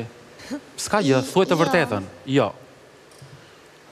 Arush, mos u nxit nga përgjigjja e saj. Ka ndonjë gjë që ty të pëlqen te Orkidea? Ka buzëqesën që jep njerëzve energjinë. U tregua djalë gentleman. Bravo, Arush. Gjithsesi, se këtu fol shumë për punë shihesh, unë jam masur jo pak herë në jetë me njerëz që duke ushqyer, janë ushqyer me shumë shije. Ai sa unë dhe pse i ngopur, më hyp te oreksi dhe kam shijuar, si më thon, me stomakun plot, kam shijuar ushqimin në mënyrën si e shijon të tjetri. Faktikisht dhe fatkeqësisht në këtë performancë, edhe pse këta dy padyshim që e shijuan në llojin e tyre dhe në përqasjen e tyre, mua ky shihimi i tyre nuk është se më erdhi nga të dy. Duhet të kundërshtoj, ishte çështje të shijuari, të kënaquri. Ajo që thash unë është që ata të kënaqen ta shijojnë, Patjetër pra. Jo të shihesh. Ti kënaqesh shijon, pa atë që shijon ti nuk është se shijoj edhe unë. Patjetër. Tu kundërshton. Ata shijuan dhe unë nuk e prestova, ata shijon shumë përcimi, patjetër. Se duhet të kënaqen rreth parë kalamajt. Unë në këtë rast nuk është se Më fal që të ndërpres. E faluri, ndërprit sa duash. Dhe të thoj që unë e shijova shumë dhe i pranoj dhe kritikat që ju thoni. Unë s'kam bërë akoma asnjë ketrik zemra. Dhe të thoja që unë ndjeva veten shumë në formë, por prapë pranoj mendimin tuaj. Po çfarë kritike mund të bësh me këtë të folur, mama? Patjetër. Shiko, baleti zemër është art pamor, art viziv. Moment që ti je në sken, do ta bësh dhe publikun, teleshikuesin dhe dashamirësit dhe dashakesit që ta pëlqen gjë që ti bën. Në këtë rast, që themi vërtet, mua kjo gjë nuk më erdhi. Nëse juve doni që unë t'ju them një gënjeshtër të bukur, që them më pëlqeu, kjo gjë nuk ju ndihmon. Kështu që në këtë rast unë them që nuk më erdhi shumë performancë të dyve. Do me thënë një minus për të dy. Do 0 pik për dy skuadrat. 0 pik. Barazim pra, s'ka fitus. Jo. Okej, Orkidea, nuk i dhe do të një pik ekipit blu. Herës tjetër. Herës tjetër dhe do të shumë mirë dhe do ta mposht. Po të kemi a i thaj ke buzëqesën e bukur, do ta mposht të shti. Aron, as ti si dhe ekipit sot do të pik, me gjitha të ekipi vazhdon tjetë në avantazh, su që vetemi me të njëjtin rezultat 5-3 për ekipin e kuq. Faleminderit. Faleminderit. Ku i kemi shpresat e varura në këto momente për ndryshim rezultati? Gjithmonë shpresit janë të varur në kremastarin e robave. Që në këtë rast, ku është kremastari i robave? Te Fiona e skuadrës kuqe me Soarin e skuadrës blu. Okej, bravo. Mirë jeni? Shumë mirë, e gati. Me kapele do performosh ti Fiona? Bravo. Fiona e para, Soar, më vonë ti.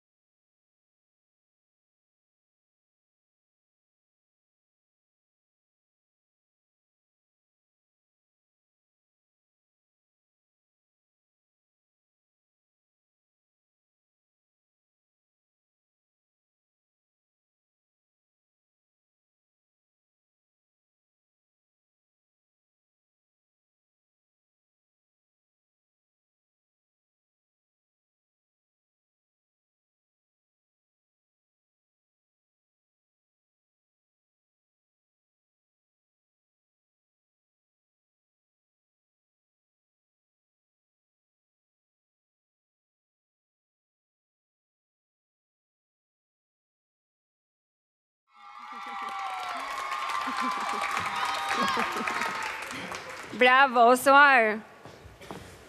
Qa të ndodhi? Që pas ka surpriz.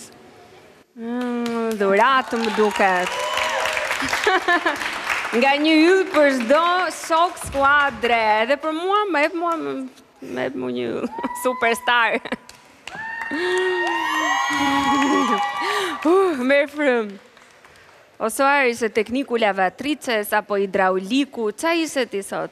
Përnda valigjes është një energjie brëndshme që më të rejsh drejtë që në e tyllë.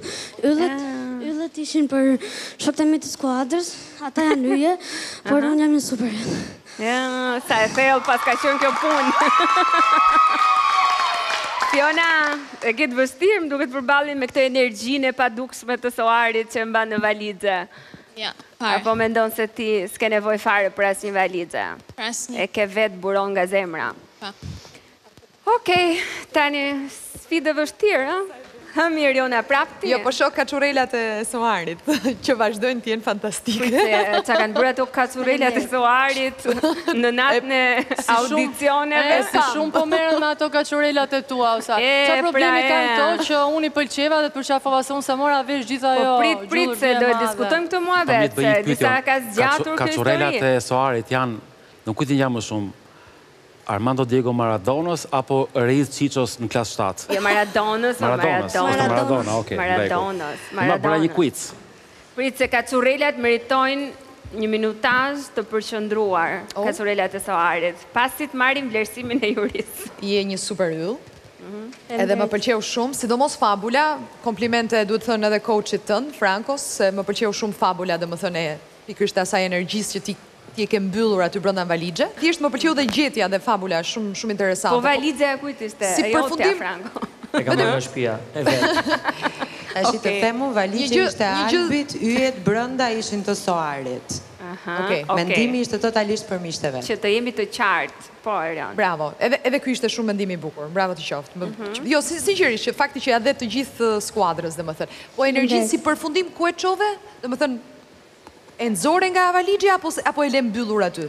E nxora dhe do ta tregoj në javat në vijim. Domethënë kjo është ideja që shihni se çfarë do bëjon, bravo. Më pëlqeu shumë, por në vlerësimin tim, në mendimin tim shumë modest, Fiona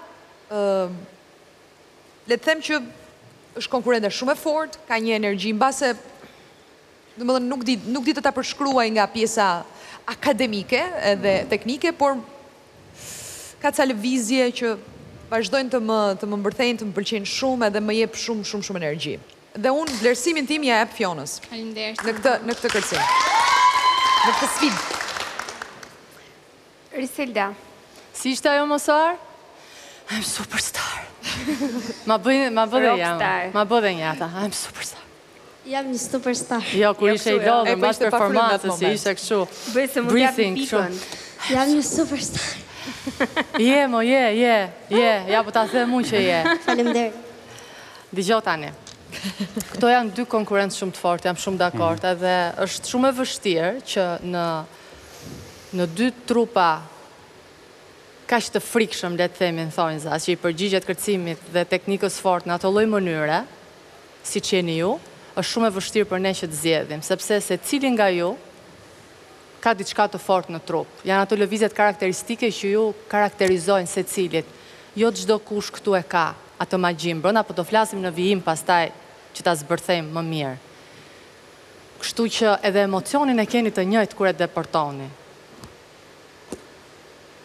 Edhe pak a shumë keni një stil kërcimi, pra ndriçoni të dy tek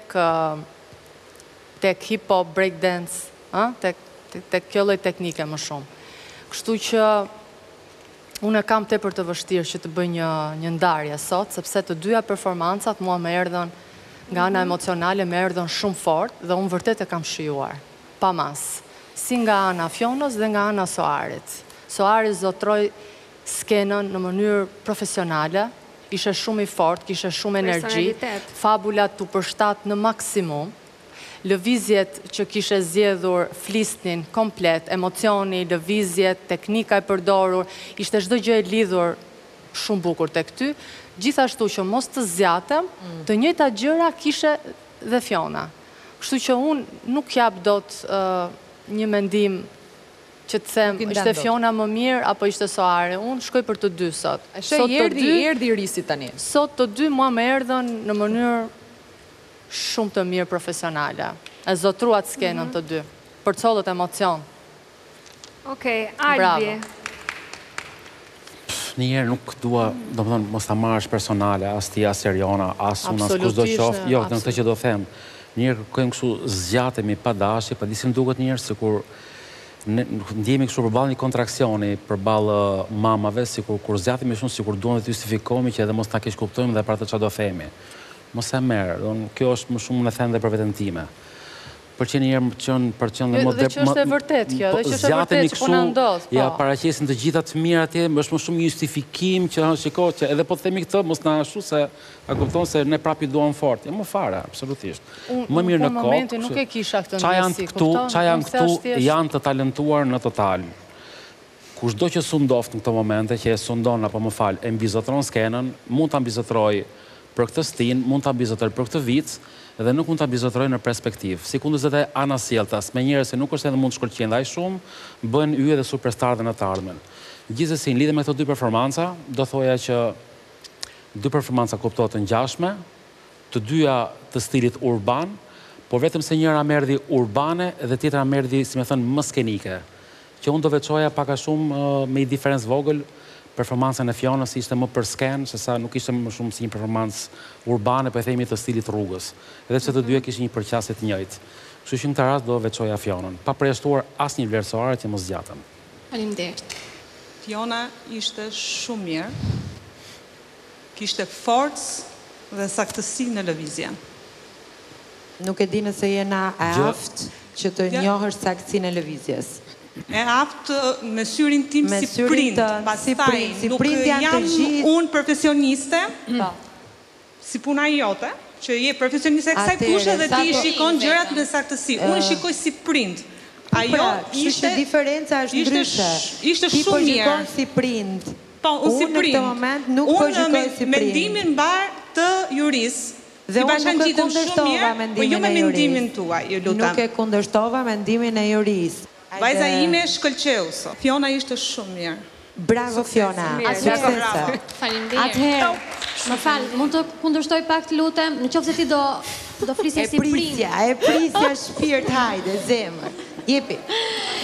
Atëherë, në qoftë se ti do flisje si prind dhe jo si profesioniste, atëherë do ta kuptoj Soarin që e teku pak dhe Riselda që tha, ku e çove energjinë e valingjes. Atëherë do thotë që në gjithë atë interpretim nuk u kuptua fabula që ai do të kundërshtoj. E bëra unë pyetjen ku e çove energjinë e valixhes. Jo, bëra unë. Dje ka qenë në provë, e kam pyetur unë çfarë ka brenda valixhja. Realisht unë nuk e kuptova. Erjona e pyeti sot ku e dërgove energjinë e valixhes. Mbase e kam humbur unë momentin, thjesht doja ta dija për ta kuptuar më saktë fabulën. Dhe unë të njëjtën gjë ndjeva. Nuk e kuptuam fabulën deri në fund, domethënë si përfundoi. Nuk e kuptove ti, po ti nuk je në gjendje që ta kuptosh. Po më falë, jemi dy persona këtu që se kuptuam dhe të thotë që diçka mund të dhe të ketë. Kush ishte personi tjetër? Dhe një antare juris e pyeti. Dhe e ktheu Soari përgjigjen. Po pra, në koreografi, në fabull, nuk arriti ta përcillte totalisht. Po nuk e kuptove, si ti ta kesh të shkruar në letër nuk arrin ta kuptosh. Jo, ma ajo është performancë artistike, është shumë e thjeshtë. Po se qa kuptoj unë është tjetër gjë, tani po flasë për performancën e Soarit, se qa kuptoj unë në letër, është e shkruar e bardhë, e zezë, me vija, pa vija, është puna ime. Tani po flasim për performancën e Soarit dhe po them, në qoftë se ti do flisje si prind, do të arrije ta kuptoje që ajo fabul, për mendimin tim, dështoj. Dhe nuk arriti ta përcillte siç duhet. Nuk besoj se dështoj, e më fal Ilda u zgjatëm, por unë besoj se fëmijët ishin baraz në kërcim, por ajo që ndihmoi Fionën është feminiliteti. Ky është mendimi im si prind spektator. Domethënë për performancë mua më erdhën baraz. Vetëm një fjali, mami Soarit, se kur thua mami tjetër ke drejtën e replikës, po kam base një pjesë të publikut që është publik i thjeshtë që edhe nuk e kupton fabulën. Domethënë kur thua që nuk je gjendje ta kuptosh, domethënë këtu më ofendon dhe mua pak. Ja e zëmë se unë se kuptova. Më kupton Erjona, jo dua të them që jo të gjithë jemi profesionistë. Ka një pjesë nuk e kuptojnë gjithë Erjona, ka dhe njerëz që shkojnë edhe si që ndalin, kështu që kjo është e vërtet. Soari, prandaj bëri dhe të gjithë të performancë duke i dhuruar miqve të vetë që çdo njëri nga këta ka një energji të brendshme. Dhe kjo energji e brendshme u transmetua tek Soari sot dhe të miqtë e vetë në këtë formë. Ne si publiku thjesht, kur e shikojmë, nuk arrim ta kuptojmë në momenti që Soari e mori energjin nga valindja për të kërcyer. Po mirë se... Do me thënë, ka një pjesë, koreografie, cila nuk arrin ta interpretoj tamam siç duhet. Një sekond, ajo që kuptohet qartë fare është, nxirrni pak yll aty, yjet? Yjet. Mi drejtoni pak. Ka gjë shkrim aty? Jo, janë thjesht The Stars. Qa ka aty? Superstar. Kaq. Bravo. Tani, dëgjoj, do ndalemi te një klip, se prandaj thashë do flasim pak për flokët e Soarit, po flokët është tema nga valizja kalëm të flokët. Do të sojmë pak se çfarë ka ndodhur gjatë natës audicioneve, teksa mami Soarit pati edhe debat me mamin e Aurorës. Ulemi edhe sojmë klipin. Soari, do masuar sekretin e flokëve të tua? Që ke ka ishtë të bukra? Ylli mami ti. Ashtu të mund të vish vetëm pak sa ti prek pak.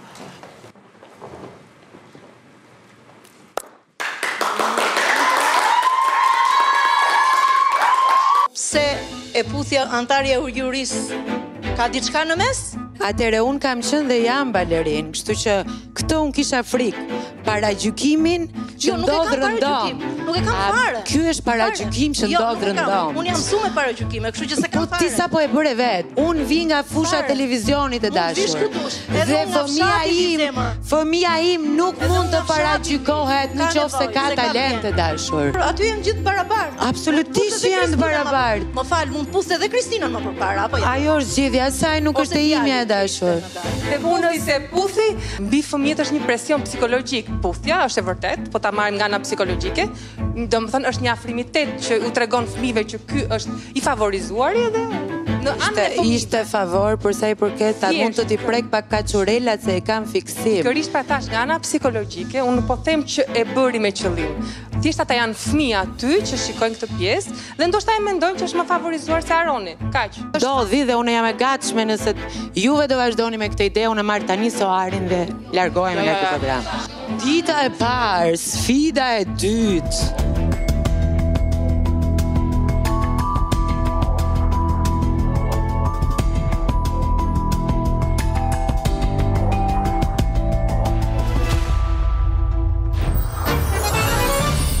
Gjithë të debat hape Riselda. Tani, ka ndonjë gjë vërtet mes te dhe mamit të Soarit? Tani,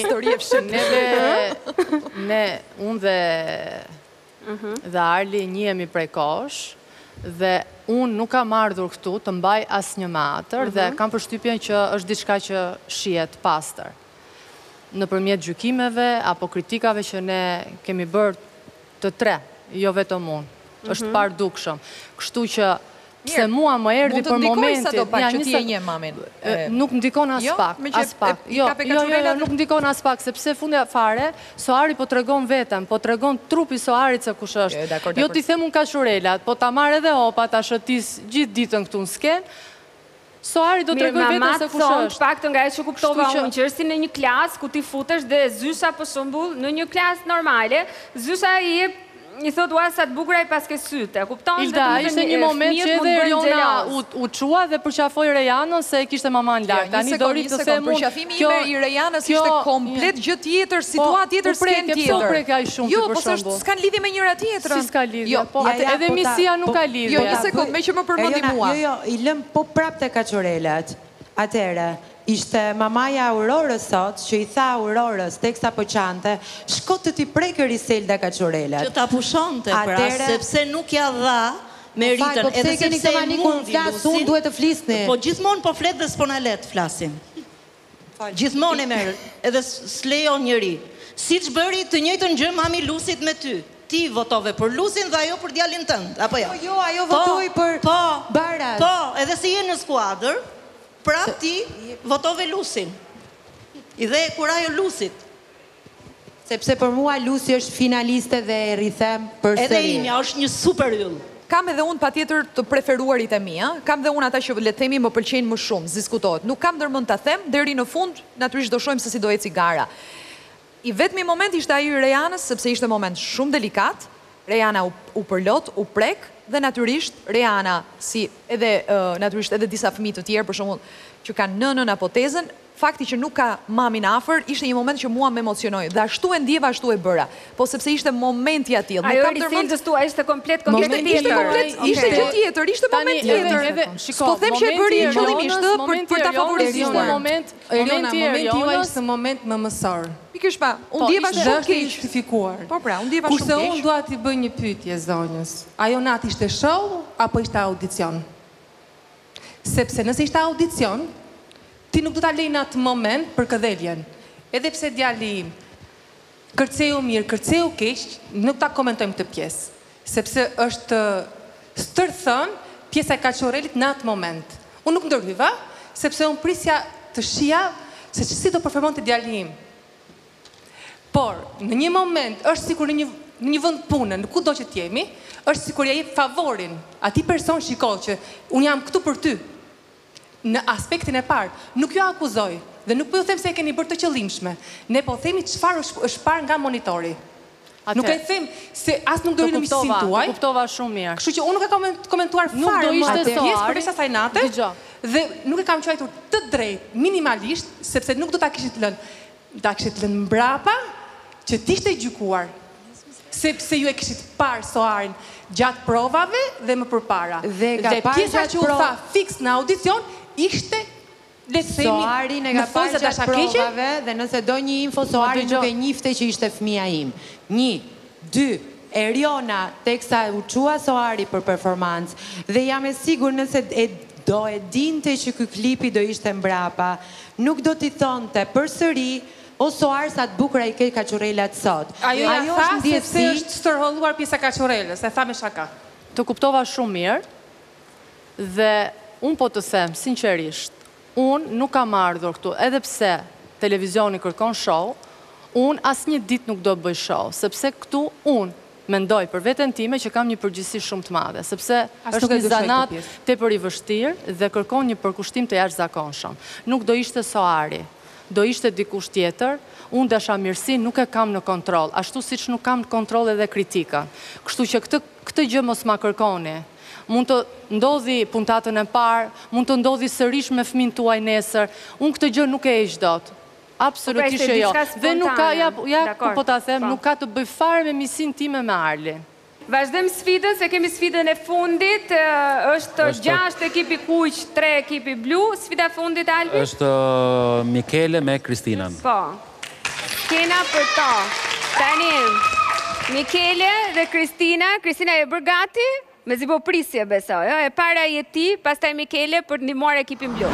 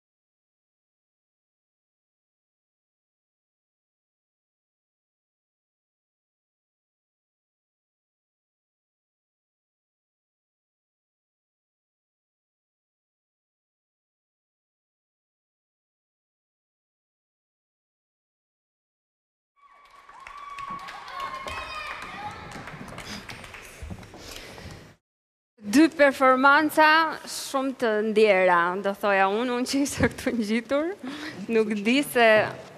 Mëse me flokët njerë, vazhdojmë episodin e telenovelës së flokëve, Kristina që pret flokët, ndërsa Mikele, që lutet, se për çfarë lutet, nuk e di, po besoj për pikën në këto momente, që të marri një pikë për ekipin e ti.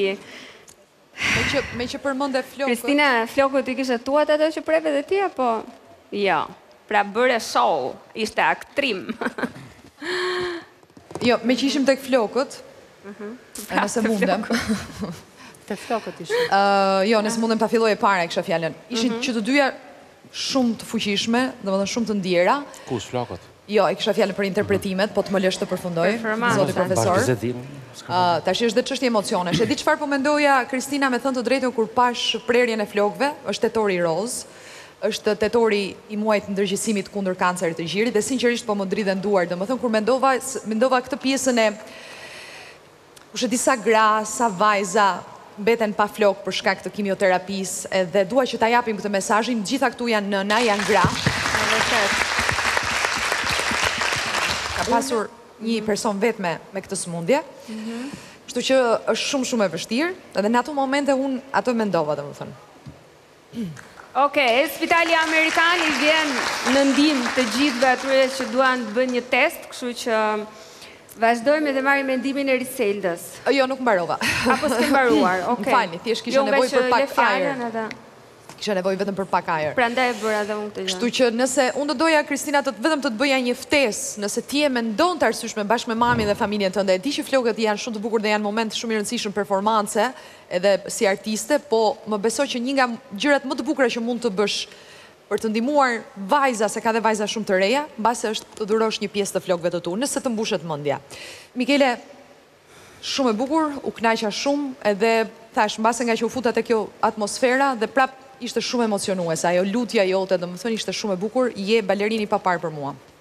Faleminderit. Okej. Mikele, për kë lutesh ti, se s'ma dhe përgjigjen? Unë prindit i kam në emigrim, dhe jo shumë shpesh isha. Isha shumë pak, dhe dua që ti ke më pranë.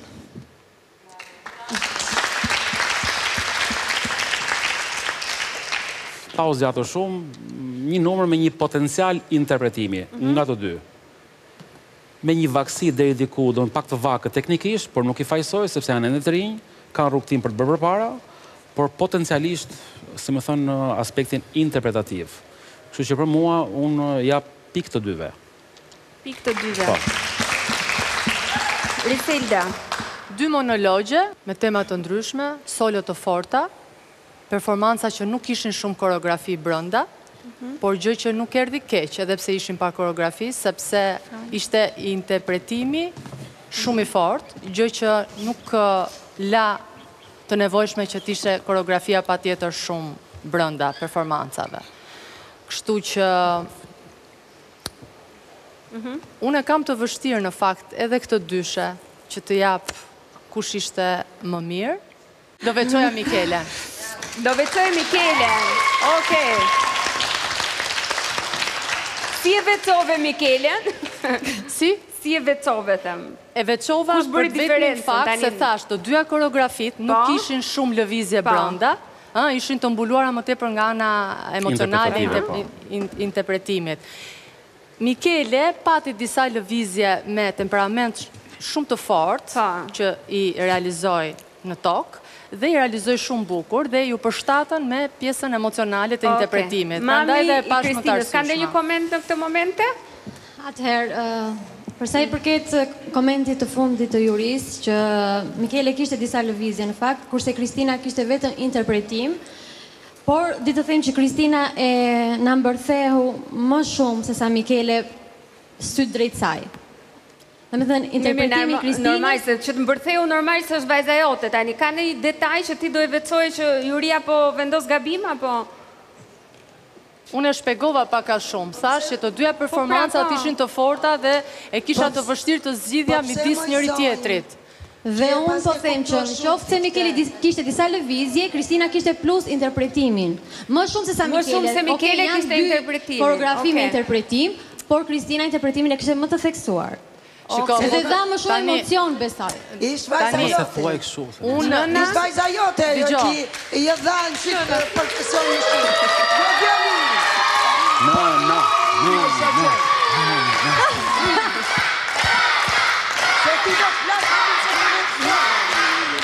Tani, ju lutem ta galgjim me nënën, tjese, mos u bëj gangster me nënën. Fol mirë, mondyra, s'me i vend. Ta dëgjojmë pak nënën. Për të gjithë. Me vëmendje, urdhro nëna. Mos ndhyr atje kus të takon. Po nuk të takon. Nëna, jam e lidhë, jam mendimin tim. Jam e lidhë, jam mendimin tim. E kërkoj të vetë tani. Esh rregull kjo.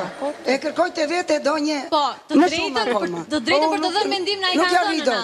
Nuk ja rri dot, kaq. Për çfarë? S'tem dot më shumë. Tani po flasim për sfidën, apo po flasim për sjelljen time, se s'po kuptoj. Vajza jote me mirë djalimi ke. Edhe nuk pret dot më mirë.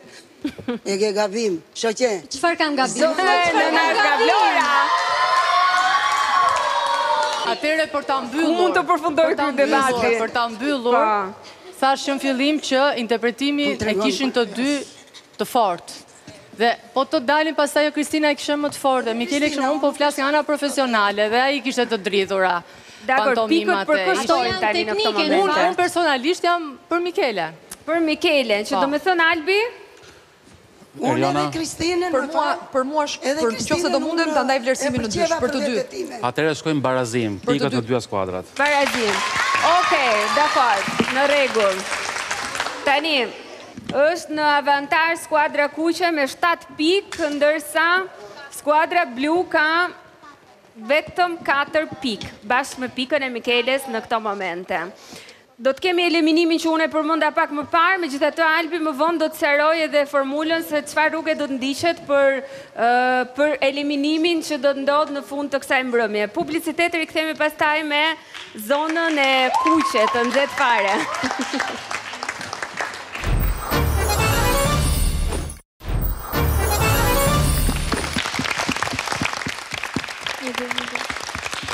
Ja të kemi tek pjesa finale e spektaklit, le të themi spektakli i parit ka Mami yll në këtë skenë gjigande. Kemi parë performancat e gjithë konkurentëve, 16 konkurrentë, të cilët janë përzgjedhur gjatë 2 netëve të audicioneve. Vazhdojmë të jemi në ABC edhe në NT7 në Kosovë. Kujtojmë që pas gjithë debateve dhe votimit, le ta themi kështu që është bërë nga juria, ekipi kuq ka dalë fitimtar ndaj ekipit blu. Nga ekipi blu humbës, do dëshiroja që të veçoja se cilët ishin konkurentët të cilët nuk kanë marrë asnjë pikë. Do me thënë që nuk kanë ndihmuar ekipin e tyre me asnjë pikë. I pari është Kristi, bën një hap përpara. Cindy, Orkidea dhe Soari i fundit. Të tjerët ule në vendet e tyre.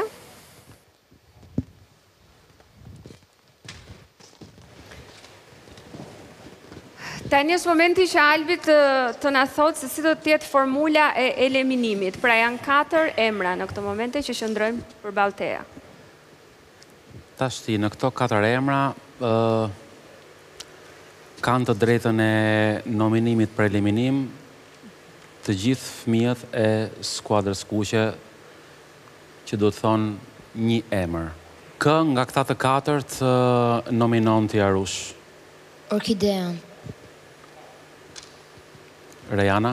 Orkidean. Lucy? Orkidean. Orkidea. Orkidean. Orkidea. Orkidean. Orkidea. Me sa shikoj ekipi ka bërë një emër, apo ndodhë që është rastësi që të gjithë japin një emër? Po, Orkidea është në nominim për fazën e eliminimit, final.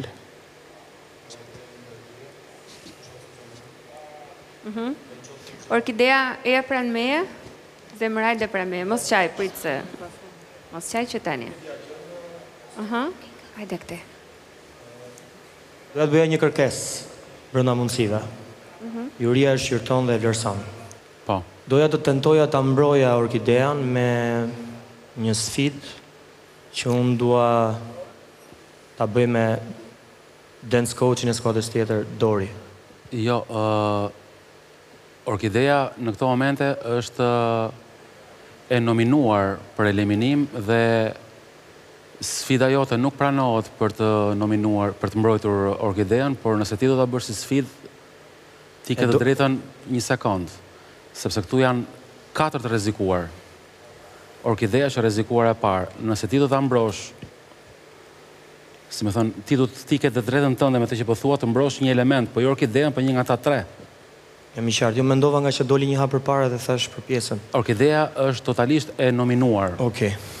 Kështu që nëse ti do të bësh një sfidë me koçin e skuadrës me Dorin, do ta bësh një sfidë për të mbrojtur një nga këta të 3 që ti mendon të mbrosh.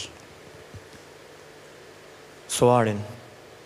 Okej, gati për sfidën. Do të kemi një sfidë mes 2 trajnerëve. Po.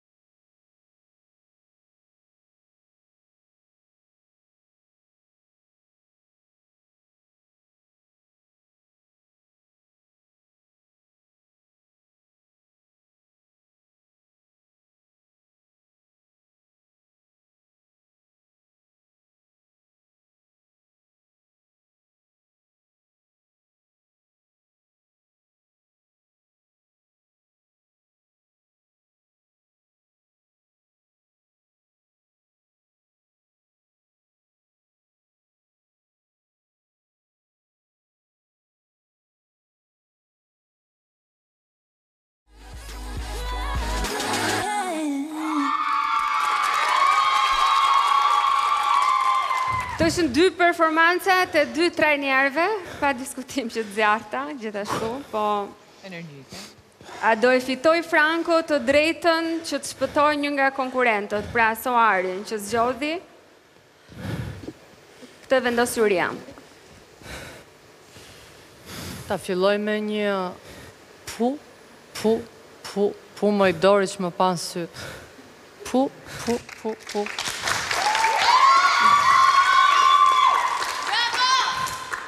Kaq, kuptohet. Nuk kam qasem. Jani në që i panë sytë, apo? Po, ajo ishte. Po në version Riselda Sejdia. Mirë, dy gjërat të ndryshme kuptohet, por le që unë nuk dua të flas fare një herë. Si të Erjonës, çfarë pana? Tani, dy gjërat ndryshme për mua, unë thash, u kuptua. Unë nuk dua të flas fare tani pjesat teknikës, e këto se u ezauruan me fëmijët. Dy tre njerëz nuk kjo është për mua, kjo erdhi një performancë që unë nuk bëj dot krahasim. Domethënë, nëse ma jep gjithë drejtën që të shprem emocionalisht kështu. Kush unë? Po. Sigurisht. Faleminderit. Erjona? Që sikleti. është pak e vështirë, se me thënë të drejton e ndjeva edhe interpretimin tënë, më pëlqeu, domethënë edhe pse ishte komplet tjetër gjë, po që nuk e di, ishte një lloj ndjesie e bukur me atë dhimbjen brenda, domethënë, të interpretimit, por them që Dori e fiton këtë sfidë.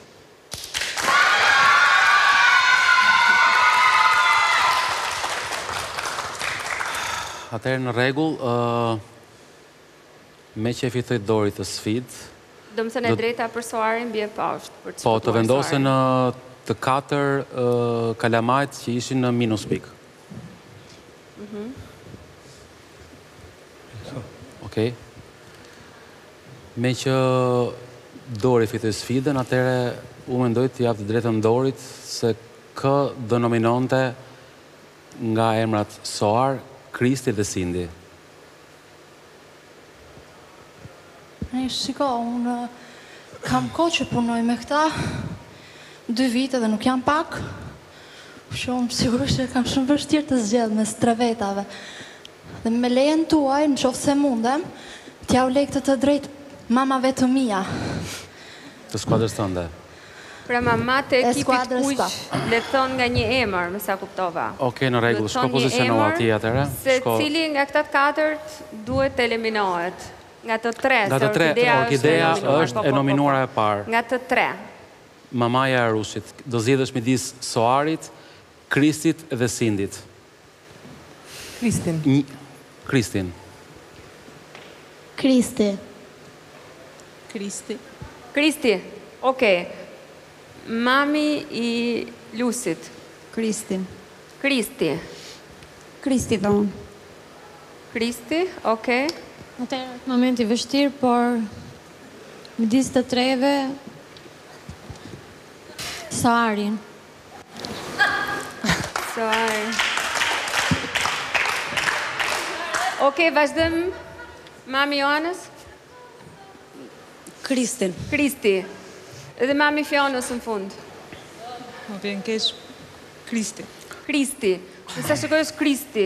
Vetëm një vot për Soarin. Atëre të nominuarit e Natës janë për eliminim janë Kristi me Orkiden dalin ja përpara. Të tjerët letulen. Automatikisht. Duar trokitje për ata që shpëtuan. Tani, Orkidea dhe Kristi janë të rrezikuar. Megjithatë, keni ende një shans, sepse vetëm njëri do të largohet ditën e sotme. Është momenti që besoj Albi duhet japin më të mirën, apo jo, për të Kristi, Orkidea, nuk është nevoja të qani, prit. Prit, s'ka mbaruar, keni edhe një fazë tjetër. Blidheni veten. Unë do t'jap të drejtën këtyre me një muzikë që këta nuk e din, do t'a kërcejnë të dy në formën e freestylit. Do bëni ekzekutim, derisa t'ja bëjmë me dorë stop, pastaj hyn tjetri, në formën e freestylit. Nuk pesin të sfidë me koreografit përcaktuar, kupton në një formë freestyli. Do t'a filloj Orkidea e para dhe pastaj Kristi i dyti. Edhe fund fare juria do vendosi. Okej. Kristi, ajde më mua. Orkidea vendoset.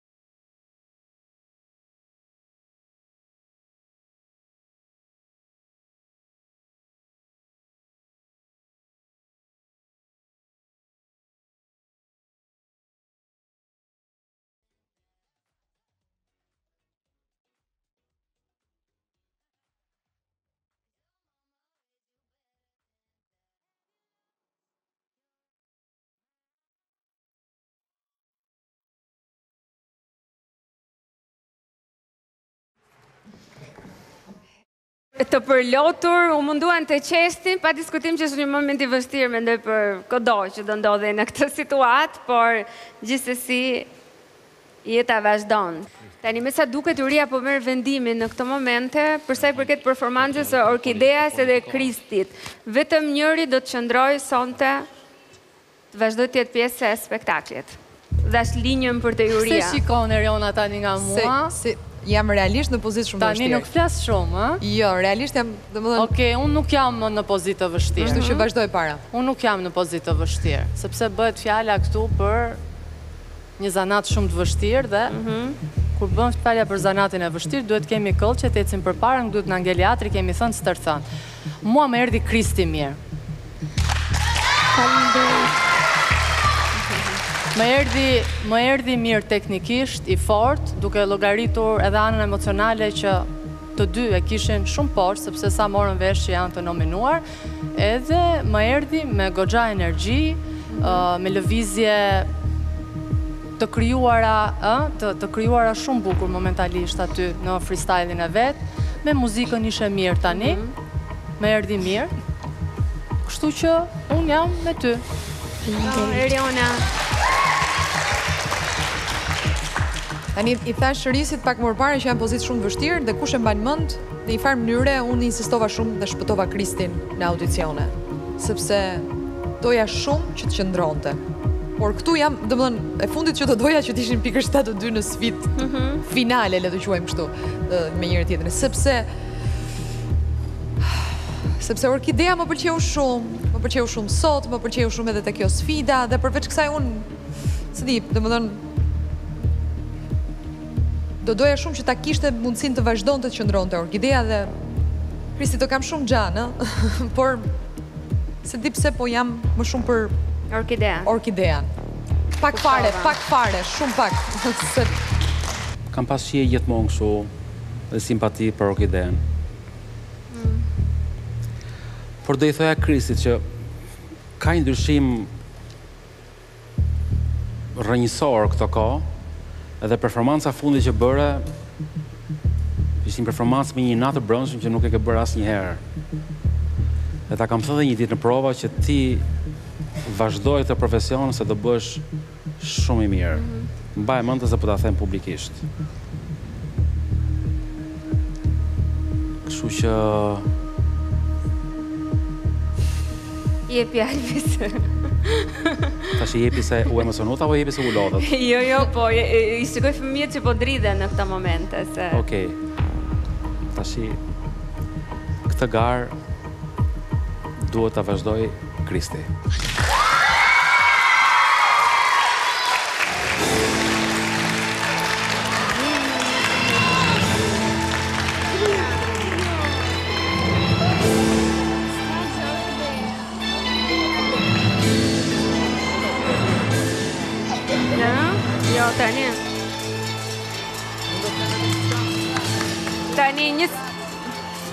Tani, do dëshiroj që dhe mami Orkideas të vinte këtu të afroj. U surprizove, nuk e prisje që natë e parë? Jo, realisht nuk e prisja, por jam e kënaqur deri këtu. Je e kënaqur? Jam e kënaqur për arritje që ka arritur, por kjo është në botën e artit, kështu që të vazhdoj një rrugë tjetër. Ishte një eksperiencë shumë e bukur, edhe falenderoj. Doni që fakti që u eliminua sot, ajo nuk do ta vazhdoj me baletin? Po besoj se po. Mua më kam përjashtu nga shkolla 4 herë e 8 herë s'kam në shkollë. Përdro? Po ja, po ta them këtu, 4 herë. I ngelur në klasë. Jo për arsye profesionale. Edhe 2 herë s'm kanë futur në shkollë. Kështu që ja ku jam sot, kështu që mos u tërhiqni kurrë. Asnjëherë në jetë, sidomos dhe kur jeni ndonjëherë afër suksesit. Ai është dështimi më i madh. Por kjo është një forcë shumë e madhe për të ecur përpara. Kështu që mendoj se do ecim shumë. Orkidea, do të thotë diçka? Do thuash diçka të zemër? Dhe të thoja që përsa i përket baletit, unë edhe pse u eliminova, do e vazhdoj prapë. Do na marrë malli për të zërin e Orkideas. Orkidea këto ta bën gjithën. Këto të nominuan që vinë tani të përqafojnë më vonë. Po do mësohesh me kalimin e kohës. Faleminderit gjithëve që keni qenë sot këtu, faleminderit Juris për vlerësimet që ka dhënë, faleminderit gjithëve që na keni ndjekur në ABC. Do rikthehemi sërish javën tjetër me sfida të tjera të forta. Mos harroni edhe përmbledhjet ditore. Natë e mirë dhe mirëpafshim. Ju ka mami yll.